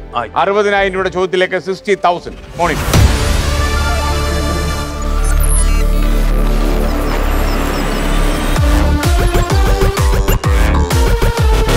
പല രാജ്യങ്ങളിലും ടുക് ടുക് എന്നറിയപ്പെടുന്ന വാഹനം ഇനി പറയുന്നവയിൽ ഏതാണ്? Option A road roller, option B autorickshaw, option C cycle, option D ambassador car, option E boat. പിടിവിളി വേണോ? ഇനിയിപ്പോ പിടിവിളി വേണ്ടി വരുമോ? ശക്തിയുണ്ട്, ഇവിടെ ഉണ്ട് ശക്തി, അവിടെയുണ്ട് കുട്ടേട്ടൻ. ഏത് വേണം? ഒരു പിടിവിളി എടുക്കുന്നോ? എന്നാക്കട്ടെ. അപ്പൊ ശക്തി ചേട്ടാ സഹായിക്കൂ. ടുക് ടുക് എന്നറിയപ്പെടുന്ന വാഹനം ഇനി പറയുന്നതിൽ ഏതാണ്? Road roller, autorickshaw, cycle, ambassador car, boat. ഏതാണ്? ഓട്ടോറിക്ഷ. ഓട്ടോറിക്ഷ. ഓട്ടോറിക്ഷയാണോ? പൂട്ടാമോ? ശക്തി ചേട്ടൻ പറഞ്ഞ് എടുക്കുന്നു. ചേട്ടൻ പറഞ്ഞു എടുക്കാൻ തോന്നുന്നു. എടുക്കാൻ തോന്നുന്നു. അപ്പൊ ഓപ്ഷൻ ബി പൂട്ടട്ടോ? ഓട്ടോറിക്ഷ പൂട്ടി. അഖിലേഷ് ചേട്ടാ ഇത് ശരിയാണ്. അപ്പൊ ഓട്ടോറിക്ഷ. ശക്തിമാൻ 60,000 രൂപ. കൊള്ളാം, കമ്പാരിയും കൊള്ളാം, മോശമില്ല. ഈ എത്ര സിനിമകൾ അഭിനയിച്ചു എല്ലാം കൂടെ? ഇപ്പൊ ഒരു 40-ലധികം സിനിമ. 40-ലധികം അഭിനയിച്ചു അല്ലേ? ആൻഡ്രോയിഡ് കുഞ്ഞപ്പൻ തൊണ്ടി മുതല് കമൽ സാറിന്റെ ഒരു മുഴുനീള വേഷം ചെയ്തിരുന്നു. പ്രണയമീനെ കൂടെ കടല്, അങ്ങനെ കുറെ സിനിമകൾ ചെയ്ത്. അപ്പൊ ഇതിനകത്ത് നമ്മളെ വിളിക്കാനുള്ള പ്രധാന കാരണം നമ്മുടെ അഭിനയ സിദ്ധിയാണോ അതോ കാസർഗോഡിന്റെ അട്രാക്ഷൻ ആണോ? അല്ല, നമ്മളെ ചിലപ്പോ ചില ക്യാരക്ടറിനെ ഇപ്പോ ഷക്കീർ മടത്ത് സാറ് എന്നെ എറണാകുളത്തേക്ക് വിളിച്ചിട്ട് എന്നോട് നിങ്ങൾക്കൊരു വേഷമാണ്, മുഴുനീള വേഷമാണ്. ഞാൻ വേണ്ട സാറേ, എനിക്ക് ചെറിയ വേഷം മതി, ആദ്യ അവസാനം ഉണ്ട്, നമുക്ക് മുഴുനീള വേണമെന്നില്ല, എനിക്ക് വേണമെന്നില്ല. ഞാൻ അങ്ങോട്ട് സാറിന് ഇപ്പൊ ഇത് കേൾക്കുമല്ലോ, ഞാൻ സാറേ ചെറിയ വേഷം അല്ലെങ്കിൽ ചെറിയതുണ്ടെങ്കിൽ ഞാൻ ചെയ്യാം. മുഴുനീള വേഷം ചെയ്യാനുള്ള ഒരു എനർജി ഉണ്ടോ? അല്ല, നിങ്ങൾ തന്നെയാണ് അതിന്റെ ഒരു സാധനം. കാരണം അതിനൊരു ചില നിഷ്കളങ്കത ഉണ്ട്. ക്രിമിനലാണെങ്കിലും അത് നിങ്ങളെ നിങ്ങൾ വെറുതെ പറഞ്ഞാൽ അത് ഫീൽ ചെയ്യും. അത് അങ്ങനെ ഒരു ഭാഗ്യം കിട്ടിയിട്ടുണ്ട്. ആ ക്യാരക്ടർ അത് നിങ്ങൾ വെറുതെ പറഞ്ഞാൽ അത് കറക്റ്റാ. വേറൊരാൾ എനിക്ക് ഞാൻ ഓപ്ഷൻ ഇല്ല, അത് ഭയങ്കര എനിക്ക് തന്നെ ഓപ്ഷൻ ഇല്ല എന്ന് പറയുന്ന ഒരു പക്ഷെ. അപ്പൊ അങ്ങനെ ഞാൻ പറഞ്ഞു വന്നപ്പോൾ ഞാൻ വരാം സാർ, എനിക്ക് പറ്റുമെങ്കിൽ ഞാൻ വരാം. അങ്ങനെ അപ്പോ ചിലര് പറയാനുണ്ട് ഉണ്ണീരെ ഇത് നിന്നാവും, നമ്മളെ കാണാൻ പാകമൊന്നുമില്ല, പലല്ല പൊന്തിയാണ്, എന്നാലും ചില ചിരികൾ നമ്മൾ ഇഷ്ടമാണ്, കാണാൻ ഭംഗിയുണ്ട്. ഈ പല്ല് പൊന്തിരിക്കുന്നതിനൊരു സൗന്ദര്യമാ. താങ്കളുടെ നിഷ്കളങ്കത ആ മുഖത്തുണ്ട്. അതുകൊണ്ടാണ് ഇപ്പൊ ഈ കാസർഗോഡ് ഭാഷ ഒരു പ്രശ്നമായിട്ടുണ്ട് അഭിനയിക്കും, മറ്റുള്ളവർക്ക് മനസ്സിലാവത്തില്ലല്ലോ. ഇല്ല, അത് ചിലവര് നമ്മളെ പുറത്ത് ഇപ്പൊ ഞാൻ എപ്പോഴെങ്കിലും കട്ട് ചെയ്തിട്ട് വന്നിട്ടോ മനസ്സിലാകാത്തോണ്ട്? ഇല്ല, ഞാൻ മെമ്പർ രമേശ് 9ാം വാർഡ് കട്ടപ്പിനെ ഷൂട്ട് ഉണ്ടായിരുന്നു. അദ്ദേഹം ഡയറക്ടർ വിളിച്ച സമയത്ത് ഞാൻ ചോദിച്ചു, ഞാൻ ഭാഷ ഒന്ന് ചേഞ്ച് ആക്കി പറയാം, വേറെ സ്റ്റൈലിൽ പറയണമെന്ന് പറയുമ്പോൾ വേണ്ട, നിങ്ങളെ ഈ ശൈലി പറയാൻ വേണ്ടിയിട്ടാണ് ഞാൻ ഇങ്ങോട്ട് വന്നത്. ഈ നാട്ടിലും അങ്ങനത്തെ ഒരു കാസർഗോഡുകാരൻ വരാലോ, ഇവിടെ ജീവിക്കാലോ, അങ്ങനെ പറഞ്ഞ അങ്ങനെ ചെയ്തിട്ട് അങ്ങനെ മാറി പറഞ്ഞിട്ടുണ്ട് ചില സിനിമയില്. ഇടയ്ക്ക് ഏറ്റവും വൈറലായ ഡയലോഗ് വേറെ ഏതാ? ഈ അഖിലേഷ് ചേട്ടന്റെ കൂട്ട് വേറെ വൈറലായ ഡയലോഗ് ഏതായിരുന്നു? ഏത് സിനിമയിലെയാ? ഏലക്കായിട്ടിന് വെച്ചിട്ട് മറ്റേ ആൻഡ്രോയിഡ് കുഞ്ഞപ്പൻ. അതിനകത്ത് എങ്ങനെയാ ഡയലോഗ്? അത് ചായ കുടിച്ചിട്ട് അപ്പൊ അയാളെ മുറുക്കാൻ അതിൽ വീണുപോയി ചായക്കട. അപ്പൊ അത് കളയാതെ അയാളെ ഒന്ന് കലക്കിയിട്ട് ഇപ്പുറത്തെ കൊണ്ടുവന്ന് ഞാൻ കുടിക്കും, ഏലക്കായിട്ടിനല്ലേ, നീ എന്റെ അനിയന്റെ മോനല്ലേ, അപ്പൊ നിനക്ക് ഞാൻ തരന്ന് കുറയ്ക്കാമോ? ഓക്കെ, അതെന്തായാലും കസറി. നമുക്കിനി അടുത്ത ചോദ്യത്തിലേക്ക്. 70,000 രൂപയുടെ ചോദ്യം, 70,000. മോണി,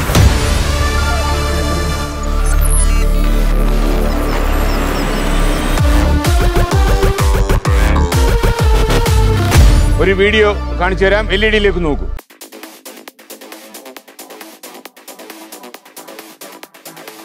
ഇനി ചോദ്യത്തിലേക്കാണ്. ഏത് പ്രശസ്ത നടനാണ് ഈ ചിത്രത്തിൽ വിവേക് ഒബറോയ്ക്ക് ശബ്ദം നൽകിയിരിക്കുന്നത്?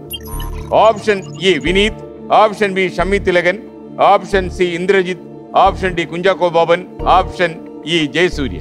വിനീത്. ഉറപ്പാണോ? ഉറപ്പാണ്, 100%. ഉറപ്പാണോ? ഉറപ്പാണ്. അവാർഡും കിട്ടിയല്ലോ. ഏത് വിനീതാണ്? നക്ഷത്രങ്ങളിലൊക്കെ ഉറപ്പാണല്ലേ? ഉറപ്പാണ്. Option A Vineeth. ഉത്തരം ശരി തന്നെ, ശരിയാണ്. 70,000 രൂപ കൈകിട്ടി അല്ലേ? പറയൂ കുട്ടിയേട്ടാ. ഉണ്ണിരാജ്, അരവിന്ദന്റെ അതിഥികൾ എന്ന ചിത്രത്തിൽ താങ്കൾ ഒരേ ഒരു ജുബ മാത്രം ഉപയോഗിച്ച് 10 ദിവസം അഭിനയിച്ചു. അല്ല, കറക്റ്റായിട്ട് അറിയുന്നില്ലല്ലോ കുട്ടികൾ. അതിനെ ഓരോ ജുബയില് 10 ദിവസം. 20 മുതൽ കഴിഞ്ഞ സമയത്ത് മോഹനേട്ടനല്ലേ, മോഹൻ സാറ്, അദ്ദേഹത്തെ ഞാൻ വിളിച്ചു.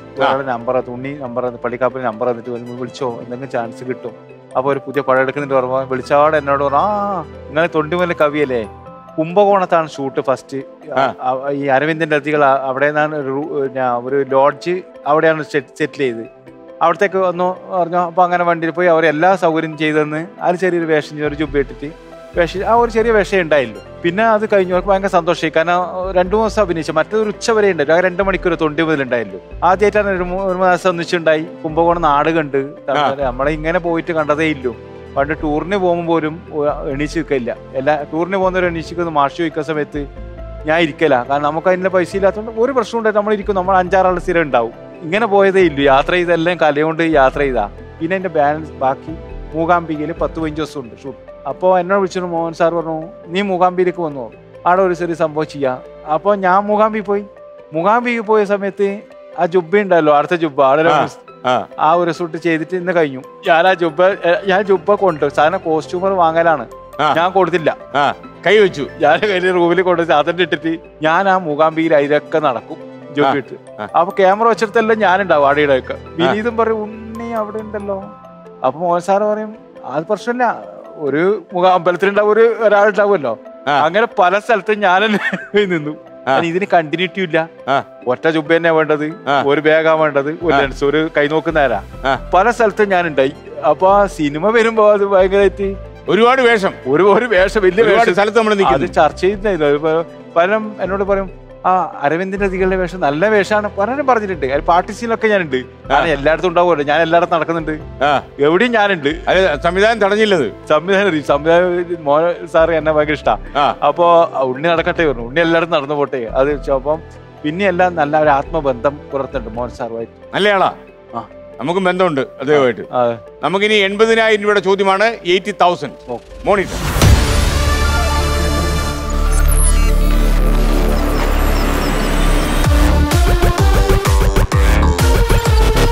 80,000 രൂപയുടെ ചോദ്യമാണ്. ജന്മിത്വത്തിനും ബ്രിട്ടീഷ് സാമ്രാജ്യത്വത്തിനും എതിരെ കാസർഗോഡ് ജില്ലയിൽ 1941 നടന്ന പ്രശസ്തമായ കർഷക സമരം ഏതാണ്? ഓപ്ഷൻ എ മുറാഴ സമരം, ഓപ്ഷൻ ബി കരിവെള്ളൂർ സമരം, ഓപ്ഷൻ സി കയ്യൂർ സമരം, ഓപ്ഷൻ ഡി പുന്നപ്ര വയലാർ സമരം, ഓപ്ഷൻ ഇ അമരാവതി സമരം. എന്റെ നാട്ടിൽ തന്നെ കയ്യൂർ സമരം. കയ്യൂർ സമരമാണോ? ഉറപ്പാണോ? ഉറപ്പാണ്. കൂട്ടാമോ? കൂട്ടാം. തെറ്റിയാൽ എത്ര രൂപയാണെന്നറിയോ? ഇപ്പൊ 7,000 രൂപ. വെറും 7,000. 7,000. അപ്പൊ ഓപ്ഷൻ സി കയ്യൂർ സമരം. പൂട്ടാമോ? കയ്യൂർ സമരം ധൈര്യമായിട്ട് പൂട്ടാമോ? ജന്മത്തിൽ നാടുവാഴത്തിൽ ശക്തമായി പോരാടിയ ധീര സഖാക്കള് തൂക്കിക്കൊന്നുമല്ല. അപ്പൊ കയ്യൂർ സമരം ഞാൻ പൂട്ടി. ഓപ്ഷൻ സി പൂട്ടി. ഇനിയാണ് കഥ. ശരിയായിരിക്കുമോ? ശരി തന്നെ. നീ മാറ്റമില്ലല്ലോ? ഒരു മാറ്റമില്ല. ഓപ്ഷൻ സി കയ്യൂർ സമരം. ഉത്തരം ശരിയാണ്. ഉത്തരം ശരിയാണ്. ഉണ്ണി പറഞ്ഞാ പിന്നെന്തുവാ? അത് നമ്മളെ കയ്യൂര്. നമ്മുടെ കയ്യൂരാണ്. അപ്പൊ 80,000 രൂപ കൈ കിട്ടി. ഓക്കെ. ഉണ്ണിരാജിന് രാജൻ ബി ദേവുമായിട്ട് വലിയ ബന്ധമായിരുന്നു. നേരിട്ട് കണ്ടതാണ് അദ്ദേഹം സിനിമയിൽ വരുന്നതിന് മുമ്പേ. സിനിമയിൽ വരുന്നതിന് മുമ്പേ കണ്ടോ? എന്റെ വീട് തൊട്ടിട്ടാണ് ഒരു സ്റ്റേജ്. ആ സ്റ്റേജിലാണ് കേരളത്തിലെ എല്ലാ നാടകക്കാരും അടവ് നാടകം കളിച്ചിട്ടുണ്ടാവും. കാരണം ഒരു ഉത്സവ സ്ഥലത്ത് എവിടെയത്? കൊവ്വല്ലി, ചെറുത്തൂർ കൊവ്വല്ലി. ആ സ്റ്റേജിൽ അവിടെ വാർഷികാഘോഷത്തിന് അതുപോലെ ഉത്സവാഘോഷത്തിന് ഒക്കെ നാടകം കളിക്കും. പണ്ട് പെരിങ്കളിയാട്ടം ഉണ്ടായിരുന്നു, മുച്ചിലോട്ട് പെരിങ്കളിയാട്ടത്തിന് വർഷങ്ങൾക്ക് മുമ്പേ. ഞാൻ 7ാം ക്ലാസ്സിലായിട്ടാണ്, 6-7 ക്ലാസ്. അപ്പൊ ആടെ നാടകം കളിച്ച ഒരു നാടകം മനസ്സിലേക്ക് ഭയങ്കരമായിട്ട് കയറി വന്നു. മുല്ലപ്പൂക്കൾ ചുവന്നപ്പോൾ ഇപ്പവും മറക്കൂല ആ പേര്. അപ്പോ ഒരണ തരുവോ ചോദിക്കുന്നേ, ഒരണ തരുവോ എന്ന് ചോദിക്കുന്നേ. ഒരു കിരകന്മാർ ചെറിയത് നമ്മൾ നിലത്തിരുന്നാന്നല്ലോ പണ്ട് നാടകം കാണുന്നത് മണ്ണില്. അപ്പോ ആ മനസ്സിൽ ഭയങ്കര കയറിപ്പോയി. കാരണം അദ്ദേഹം നമ്മളെ വീട്ടിലാണ് വന്ന് റെസ്റ്റ് എടുക്കൽ. എല്ലാവരും നാടകക്കാരൻ നമ്മൾ, കാരണം വീടിന് തൊട്ടിലാണ്, വേറെ വീടില്ല. അപ്പൊ നമ്മളെ വീട് അടുത്തേക്ക് വരും. ഏത് നാടകക്കാരൻ വന്ന് റെസ്റ്റ് എടുക്കൽ അങ്ങനെയല്ലോ. അവിടെ ഒരു മാവും ചോട്ടുണ്ട്, അവിടെ വിരിച്ച് കിടക്കും. അപ്പൊ നമ്മള് അവരെ ഒന്ന് നോക്കും നാടകക്കാരൻ. അങ്ങനെയാണ് ഇത് കയറി വന്നത്. പിന്നെ അവിടെ ക്ലബ് ഉണ്ട്, വിവിസ്മര കലാവിധി. അടുത്ത നടന്മാർ നാടകം കളിക്കും ഒക്കെ ഇടുക ഈ സ്റ്റേജിലാണ്. അപ്പൊ അങ്ങനെ അദ്ദേഹം ആ നാടകം കളിച്ച നടനാണ് രാജംബി ദേവ് എന്ന് പറഞ്ഞു. അപ്പൊ നമ്മളെ വീട്ടിലെല്ലാം വന്ന പണ്ട് രാജംബി ദേവിന്റെ ആ നാടകം മനസ്സിൽ വല്ലാണ്ട് കയറി കളിച്ച ആ വേഷം ഇപ്പം മനസ്സിലുണ്ട്. അദ്ദേഹം അദ്ദേഹത്തെ പരിചയപ്പെട്ടോ? അന്നിങ്ങനെ മുമ്പിൽ ഇരിക്കും, ചെറുതല്ലേ. സംസാരിച്ചിട്ടുണ്ട് എല്ലാരോടും. വീട്ടിൽ വരുന്ന അദ്ദേഹം വലിയ നടനായ ശേഷം കണ്ടോ? പിന്നെ ഇല്ല, കാണാൻ പറ്റിയില്ല. അതൊരു വിഷമമായി അല്ലേ? അങ്ങനെ കുറെ വിഷമങ്ങളുണ്ട്. കുറെ ആളെ കാണാൻ ആഗ്രഹിച്ച വേറെ ആരാ ഇതുപോലെ കാണാൻ ആഗ്രഹിച്ചത്? അങ്ങനെ എനിക്ക് ഭയങ്കര സുകുമാരനെ ഭയങ്കര ഇഷ്ടമായിരുന്നു അല്ലേ? ഭയങ്കര ഇഷ്ടമാണ് സുകുമാരൻ. അതിന് പകരം പൃഥ്വിരാജിനെ കാണാം അതേ മാർഗം. ഇപ്പൊ ഇന്ദ്രജിത് സാറിന്റെ പൃഥ്വിരാജിന്റെ കൂടെ സിനിമ അഭിനയിച്ചോ? ഇന്ദ്രജിത് സാറിനെ അഭിനയിച്ചു. ഇപ്പൊ അഭിനയിച്ചുകൊണ്ടിരിക്കുന്നത്. ഏത് പടം അത്? കുഞ്ഞമ്മണി ഹോസ്പിറ്റൽ എന്ന് പറഞ്ഞാൽ അതില് ശ്രദ്ധിക്കപ്പെടുന്ന വേഷമാണോ? അതിന് നല്ല രസകരമായ ഒരു വേഷമാണ്. പെയിന്റിംഗ് പണിക്കാരനാണ്. പെയിന്റിംഗ് പണിക്കാരനാ. അപ്പൊ അദ്ദേഹം നമ്മളെ പെയിന്റിംഗ് പണി ചെയ്തതിന് അറിയില്ലോ. അപ്പൊ അതിന്റെ അസിസ്റ്റന്റ് ഡയറക്ടർ പറഞ്ഞു, പെയിന്റ് ബ്രഷ് എടുക്കുമ്പോൾ നിങ്ങൾ അടിക്കുന്ന ഇങ്ങനെ അറിയാത്തവരെ കളിക്കും, ഇങ്ങനെയാണ് ചെയ്യേണ്ടത് എന്നൊക്കെ കാണിച്ചത്. ഞാൻ പിന്നെ പോയി കയറി ഇടപെടലിനെ ശരിയല്ലോ. അപ്പൊ പെട്ടെന്ന് അവിടെ ചെയ്യുമ്പോൾ കറക്റ്റ് ഈ ബ്രഷ് എടുക്കാത്തവന് പെട്ടെന്ന് പറ്റി അടിക്കാൻ പറ്റില്ല. പെയിന്റും പണിയാനുള്ള പണിയില്ലേ. അപ്പൊ ഞാനിത് തടവ് റോൾ എടുത്തിട്ട് കടകളാന്ന് അടിച്ച് പെയിന്റ് കൊടുത്തിട്ട് ആലോചിച്ചു, ഇത് വളരെ കറക്റ്റല്ലേ ചെയ്ത്. ഞാനൊരു 18 കൊല്ലം പണിയെടുത്താണിത്. ഈ പെയിന്റ് അടിയായിരുന്നു നമുക്ക് ജോലി അല്ലേ? നമുക്ക് പ്രശ്നമില്ല. അപ്പൊ നല്ലൊരു പെയിന്ററാണ്. ഹൊറർ പടാണ്. ഹൊറർ പടോ? നല്ല പടാ, അടിപൊളി പടം. നല്ല വേഷ, കുറച്ച് ദിവസം ഉണ്ട്. രസകരമായ ഒരു വേഷമൊക്കെ ഉണ്ട്. തകർക്കോ അത്? നല്ല രസമാവും. ഓക്കെ. അപ്പൊ നമ്മൾ ഇനി അടുത്ത ചോദ്യം 1 ലക്ഷം രൂപയുടെ ചോദ്യമാണ്. 1 ലക്ഷം. സന്തോഷമായി അല്ലേ? ഓക്കെ കുട്ടേട്ടാ. ലെവൽ 3.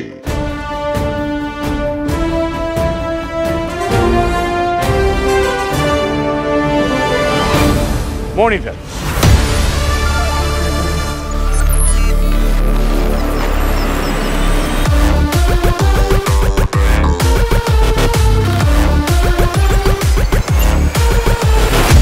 ഇനി പറയുന്നതിൽ എന്താണ് 1956 എറണാകുളം SRV ഗേൾസ് ഹൈസ്കൂളിൽ വെച്ച് ആദ്യമായി നടന്നത്? Option A Chembai സംഗീതോത്സവം, option B Kerala അന്താരാഷ്ട്ര ചലച്ചിത്രമേള, ഓപ്ഷൻ സി കേരള സ്കൂൾ കലോത്സവം, ഓപ്ഷൻ ഡി ദേശീയ ഗെയിംസ്, ഓപ്ഷൻ ഇ സാഹിത്യ അക്കാദമി പുരസ്കാരദാനം. 56 മുതൽ ഇപ്പൊ 2022 എത്ര വർഷമായത്? ഇപ്പൊ അത് 44 2 46 66 വർഷമായി. 66 വർഷമല്ലേ? അപ്പൊ കേരള സ്കൂൾ കലോത്സവം. കേരള സ്കൂൾ 66 വെച്ചാണോ പിടിച്ചിരിക്കുന്നത്? Okay, option C Kerala school കലോത്സവം എന്നാണ് താങ്കൾ പറയുന്നത്. ഉത്തരം ശരിയായിരിക്കോ? കൂട്ടോ ഉറപ്പിച്ചു പറയൂ. പൂട്ടിക്കോ. ചെറുവത്തൂരുകാരൻ എന്തിനാ പേടിക്കുന്നത്? പൂട്ടാൻ പറഞ്ഞാ പൂട്ടും. പൂട്ടോ. ഓക്കെ, ഓപ്ഷൻ സി പൂട്ടി. Kerala school കലോത്സവമാണ് 56-ൽ Ernakulam SRV girls ഹൈസ്കൂളിൽ വെച്ച് ആദ്യമായി നടന്നതെന്ന് താങ്കൾ വിശ്വസിക്കുന്നു. ഉത്തരം തെറ്റാണ്. എന്താ ചെയ്യുക? ഒന്നും ഉപയോഗിച്ചില്ല. ഉത്തരം ശരിയാണ്. 1,00,000 രൂപ ഇപ്പോൾ കിട്ടിയിട്ടുണ്ട്. മലയാളം അല്ലാതെ മറ്റുള്ള ഭാഷകളിലൊക്കെ അഭിനയിച്ചോ? ഇല്ല. പോണ്ടേ? തമിഴിലൊക്കെ പോണ്ടേ? തമിഴ് കാസർഗോഡ് ആകുമ്പോ കന്നഡയിലോട്ട് കയറാം. കന്നഡ വിളിച്ചിട്ടുണ്ടായിരുന്നു. വിളിച്ചോ? കലോത്സവത്തിന് വിളിച്ചാ വീക്ക്നെസ്സാ അല്ലേ? തമിഴിൽ അഭിനയിക്കുന്നുണ്ട് ഉണ്ടല്ലേ? ഓക്കെ, അപ്പൊ ഇത് ആരെങ്കിലും കാണുന്നുണ്ടെങ്കിൽ നമ്മൾ നിപ്പുണ്ട്, വേണേ വിളിച്ചോളൂ അല്ലേ? അപ്പൊ ഈ വയനാട്ടിൽ എന്തോ ഒരു പ്രോഗ്രാമിന് പോയപ്പോഴേ ഉണ്ണിരാജിന് ഒരു മുറിയിൽ എന്തോ പൂട്ടിയിട്ടില്ലേ ആൾക്കാര്? എന്തായിരുന്നു സംഭവം അത്? അതേ നമ്മളെ കലോത്സവത്തിന്റെ യാത്രയിൽ ഏറ്റവും ഒരു മനസ്സിനെ തളർത്തിയ ഒരു സംഭവം അല്ലേ? പരിപാടി ഇങ്ങനെ എല്ലാ സ്കൂളും പഠിപ്പിക്കാൻ പോകും. അപ്പൊ ഒരേ സമയത്ത് തന്നെ പല സ്കൂളും പഠിപ്പിക്കാം. സമയം കണ്ടെത്തി 2 ദിവസം 3 ദിവസം 5 ദിവസം അല്ലെങ്കിൽ മാറി പോകുന്ന ഉള്ളി യാത്ര തന്നെയാണ്. അതിനിടയിൽ വയനാട് ജില്ലയിൽ ഒരു സ്കൂൾ, ഒരു കോളേജിലാണ്, സ്കൂളല്ല കോളേജിലാണ്. അത് ഞാനവിടെ ഒരു 3 വർഷം സമ്മാനം മേടിച്ചു കൊടുത്തതാണ്. അവ സംസ്ഥാന മത്സരത്തിൽ. അപ്പൊ 3 വർഷം സമ്മാനം മേടിച്ചു കൊടുത്തു. അപ്പൊ 4ാമത്തെ വർഷം വിളിച്ചു. മൈമസ് കിറ്റ് നമ്മുടെ ഇത് ഐറ്റമാണ്. അപ്പൊ അത് പഠിപ്പിക്കാൻ പോയ സമയത്ത് ഞാൻ 2 ദിവസം പോയി ഒരു ബ്ലോക്ക് ചെയ്ത് സ്ക്രിപ്റ്റ് ഉണ്ടാക്കണമല്ലോ. അധികം സ്ക്രിപ്റ്റ് നമ്മളെ PB ഷാജികുമാറൊക്കെ എഴുതി തരുമായിരുന്നു. അപ്പൊ അത് എഴുതിയ സ്ക്രിപ്റ്റാണ് അധികം ചെയ്യല്. ചിലപ്പോൾ ഞാൻ തന്നെ ഉണ്ടാക്കും. അങ്ങനെ മൈമൊക്കെ നമ്മൾ തന്നെ ഉണ്ടാക്കും. ടീം സ്കിറ്റിന് വേണ്ടി ഇദ്ദേഹത്തെ സമീപിക്കും, തരും. അപ്പൊ അദ്ദേഹം തരാൻ വേണ്ടി വെയിറ്റ് ചെയ്ത 2 ദിവസം ഞാൻ ഉണ്ടാക്കി. ഇതാവാൻ വേണ്ടി കുറച്ച് റെഡി ആവണ്ടേ. അപ്പൊ അവർ വിളിച്ചോണ്ടിരിക്കുമ്പോൾ ഞങ്ങൾക്ക് ഫോൺ എടുത്തു പറഞ്ഞാലും പിന്നെ വിളിച്ചുകൊണ്ട്, കുട്ടികൾ അങ്ങനെയുണ്ടല്ലോ, വിളിച്ചുകൊണ്ടേ ഇരിക്കും അവർ കാര്യങ്ങൾ റെഡി ആവാൻ വേണ്ടിയിട്ടേ. അപ്പൊ ഞാൻ ഏതോ ഒരു തിരക്ക സമയത്ത് ഞാൻ വരുമെന്ന് പറഞ്ഞില്ല. ഞാൻ വരും, നിങ്ങൾ ടെൻഷൻ അടിക്കണ്ട, വരും എന്ന് പറഞ്ഞു. അപ്പോൾ പിന്നെ 2 ദിവസം വെയിറ്റ് ചെയ്ത് 3 ദിവസം കഴിഞ്ഞിട്ട് ഞാൻ പോകുമ്പോൾ നമ്മളെ ഒന്ന് സെറ്റായിട്ട് റെഡി ആയിട്ട് നമ്മൾ 3 ആൾ പോയി. ഞാനും രഞ്ജിയും സാജനും, രഞ്ജിയുടെ സുഹൃത്താണ്. വയനാട് കോഴിക്കോട് നിന്ന് കയറി. അപ്പോൾ രാത്രി 10 മണിയായി അവിടെ എത്താൻ വേണ്ടിയിട്ട്. അപ്പോൾ വന്യമൃഗങ്ങളിലെ സ്ഥലമാണ്. നമ്മളിങ്ങനെ കയറി. അപ്പോൾ വിളിച്ചു പറഞ്ഞു മഴ, നല്ല മഴ.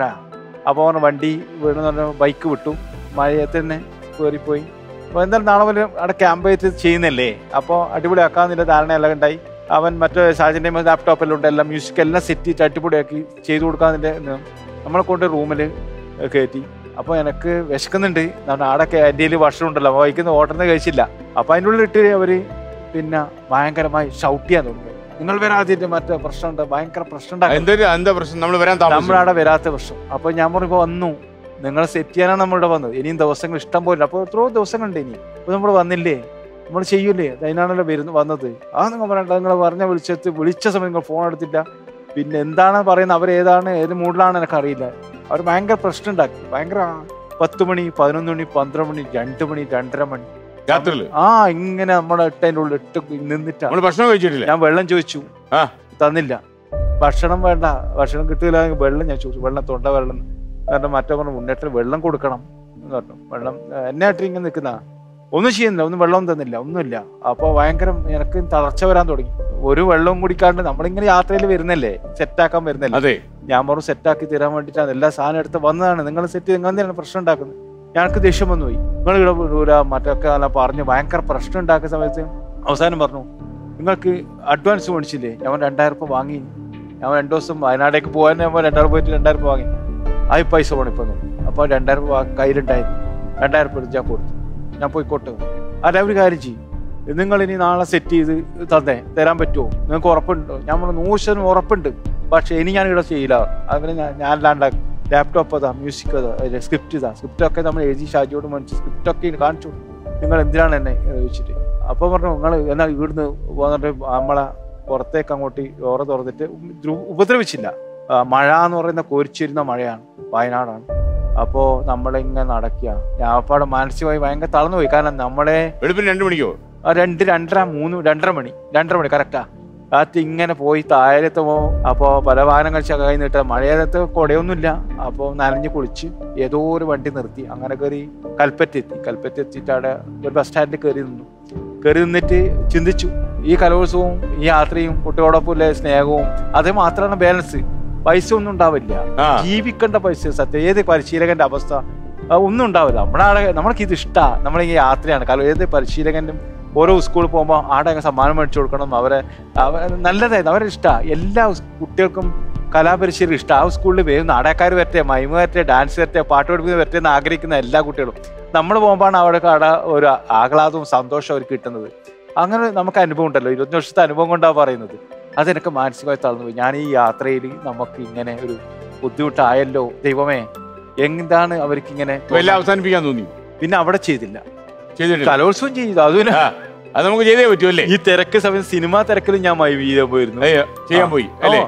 മൈമുണ്ണി എന്നൊരു പേരുണ്ടോ? ഉണ്ണി അതെങ്ങനെ കിട്ടി? അങ്ങനെ തന്നെയാണ് എന്നെ വിളിച്ചുകൊണ്ടിരിക്കുന്നത്. മൈമിന്റെ അത് മലബാറിൽ കോഴിക്കോട് നിന്ന് അങ്ങോട്ടേക്ക് മൈമിന്റെ ഫാസ്റ്റ് സ്റ്റൈലും അതുപോലെ സ്റ്റേറ്റിലൊക്കെ മലബാറിന് 1ാം സമയത്ത് എന്റെ മൈമാണ്. അങ്ങനെ കുറെ സ്റ്റേറ്റ് ഒരുപാട് മൈമുകൾ ചെയ്യും, വെറൈറ്റി സാധനം, വേറെ സ്റ്റൈൽ ഉണ്ടാക്കും. തെയ്യം പശ്ചാത്തലാക്കിയുള്ള മൈമൊക്കെ ചെയ്തിട്ടുണ്ടായിരുന്നു. അതൊന്നും ആരും തൊടാത്തൊരു സാധനമാണ്. തെയ്യത്തിന്റെ മിത്ത് എടുത്തിട്ട് അതിന്റെ വേറെ സ്റ്റൈൽ ഉണ്ടാക്കി തെയ്യത്തിന്റെ കോസ്റ്റ്യൂം ഉപയോഗിച്ചിട്ട് ഗംഭീര മൈമാണ് ചെയ്തത്. അത് ഭയങ്കര ചർച്ചയായിട്ടായിരുന്നു. അങ്ങനെയാണ് മൈമുണ്ണി എന്ന് പേര് വന്നത്. മൈമുണ്ണി തന്നെ വിളിക്കുക. മൈമുണ്ണി എന്ന് പറഞ്ഞാൽ അറിയില്ല. ഇപ്പൊ മറിമായുണ്ണി മാവിട്ടിട്ടില്ല. ഇല്ല. ഓക്കെ, നമ്മൾ ഇനി അടുത്ത ചോദ്യത്തിലേക്ക്. 2 ലക്ഷം രൂപയുടെ ചോദ്യം. 2 lakhs. മോണിറ്റർ.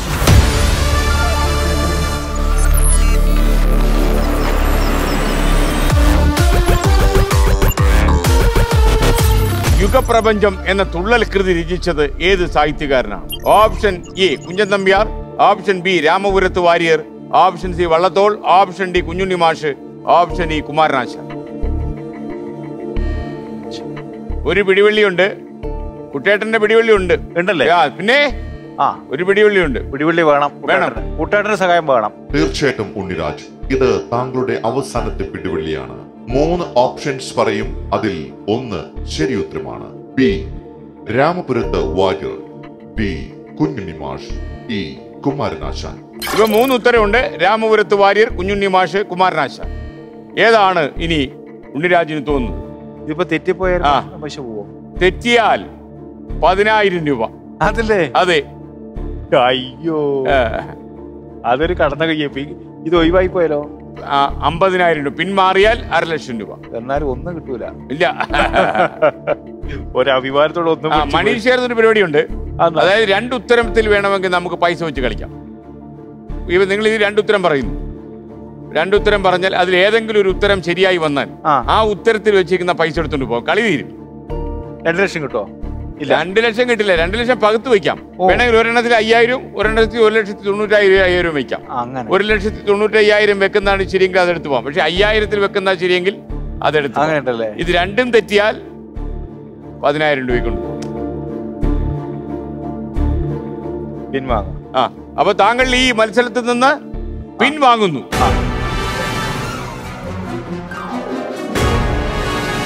അപ്പൊ ഇപ്പൊ 1.5 ലക്ഷം രൂപ കയ്യിലുണ്ട്.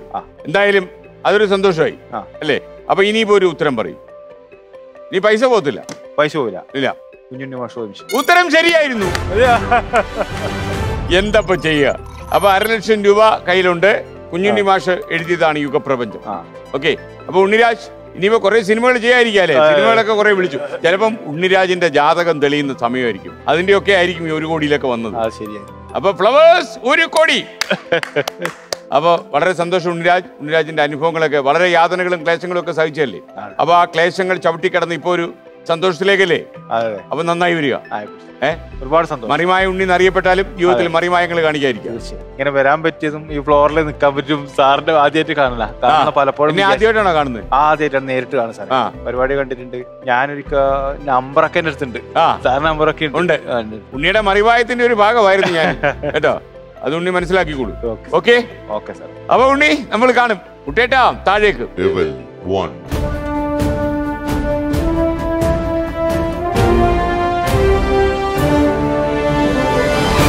ഉണ്ണിരാജ് ചെറുവത്തൂർ. അപ്പൊ നമ്മൾ 1.5 ലക്ഷം രൂപയുടെ ചെക്ക് ഒപ്പിട്ടു. വരൂ, ഇതാണ് താങ്കളുടെ പ്രതിഫല തുക. സന്തോഷം, ഒരുപാട് സന്തോഷം. ഇനി ഇതിൽ പങ്കെടുത്തിന്റെ സർട്ടിഫിക്കറ്റ് പാർട്ടിസിപ്പേഷൻ ആണ്. ലാമിനേറ്റ് ചെയ്ത് സുന്ദരമായിട്ട് വീട്ടിൽ വയ്ക്കുക. ആ നാടകക്കാരൊക്കെ ഒന്ന് വീടല്ലേ? അപ്പൊ അവിടെ വയ്ക്കുക. ഓക്കെ. അപ്പൊ താങ്ക് യു ഉണ്ണിരാജ് ചെറുവത്തൂർ. വിജയ് ഭവ. ഓക്കെ. ഇതാണ് വഴി കാസർഗോഡേക്ക്.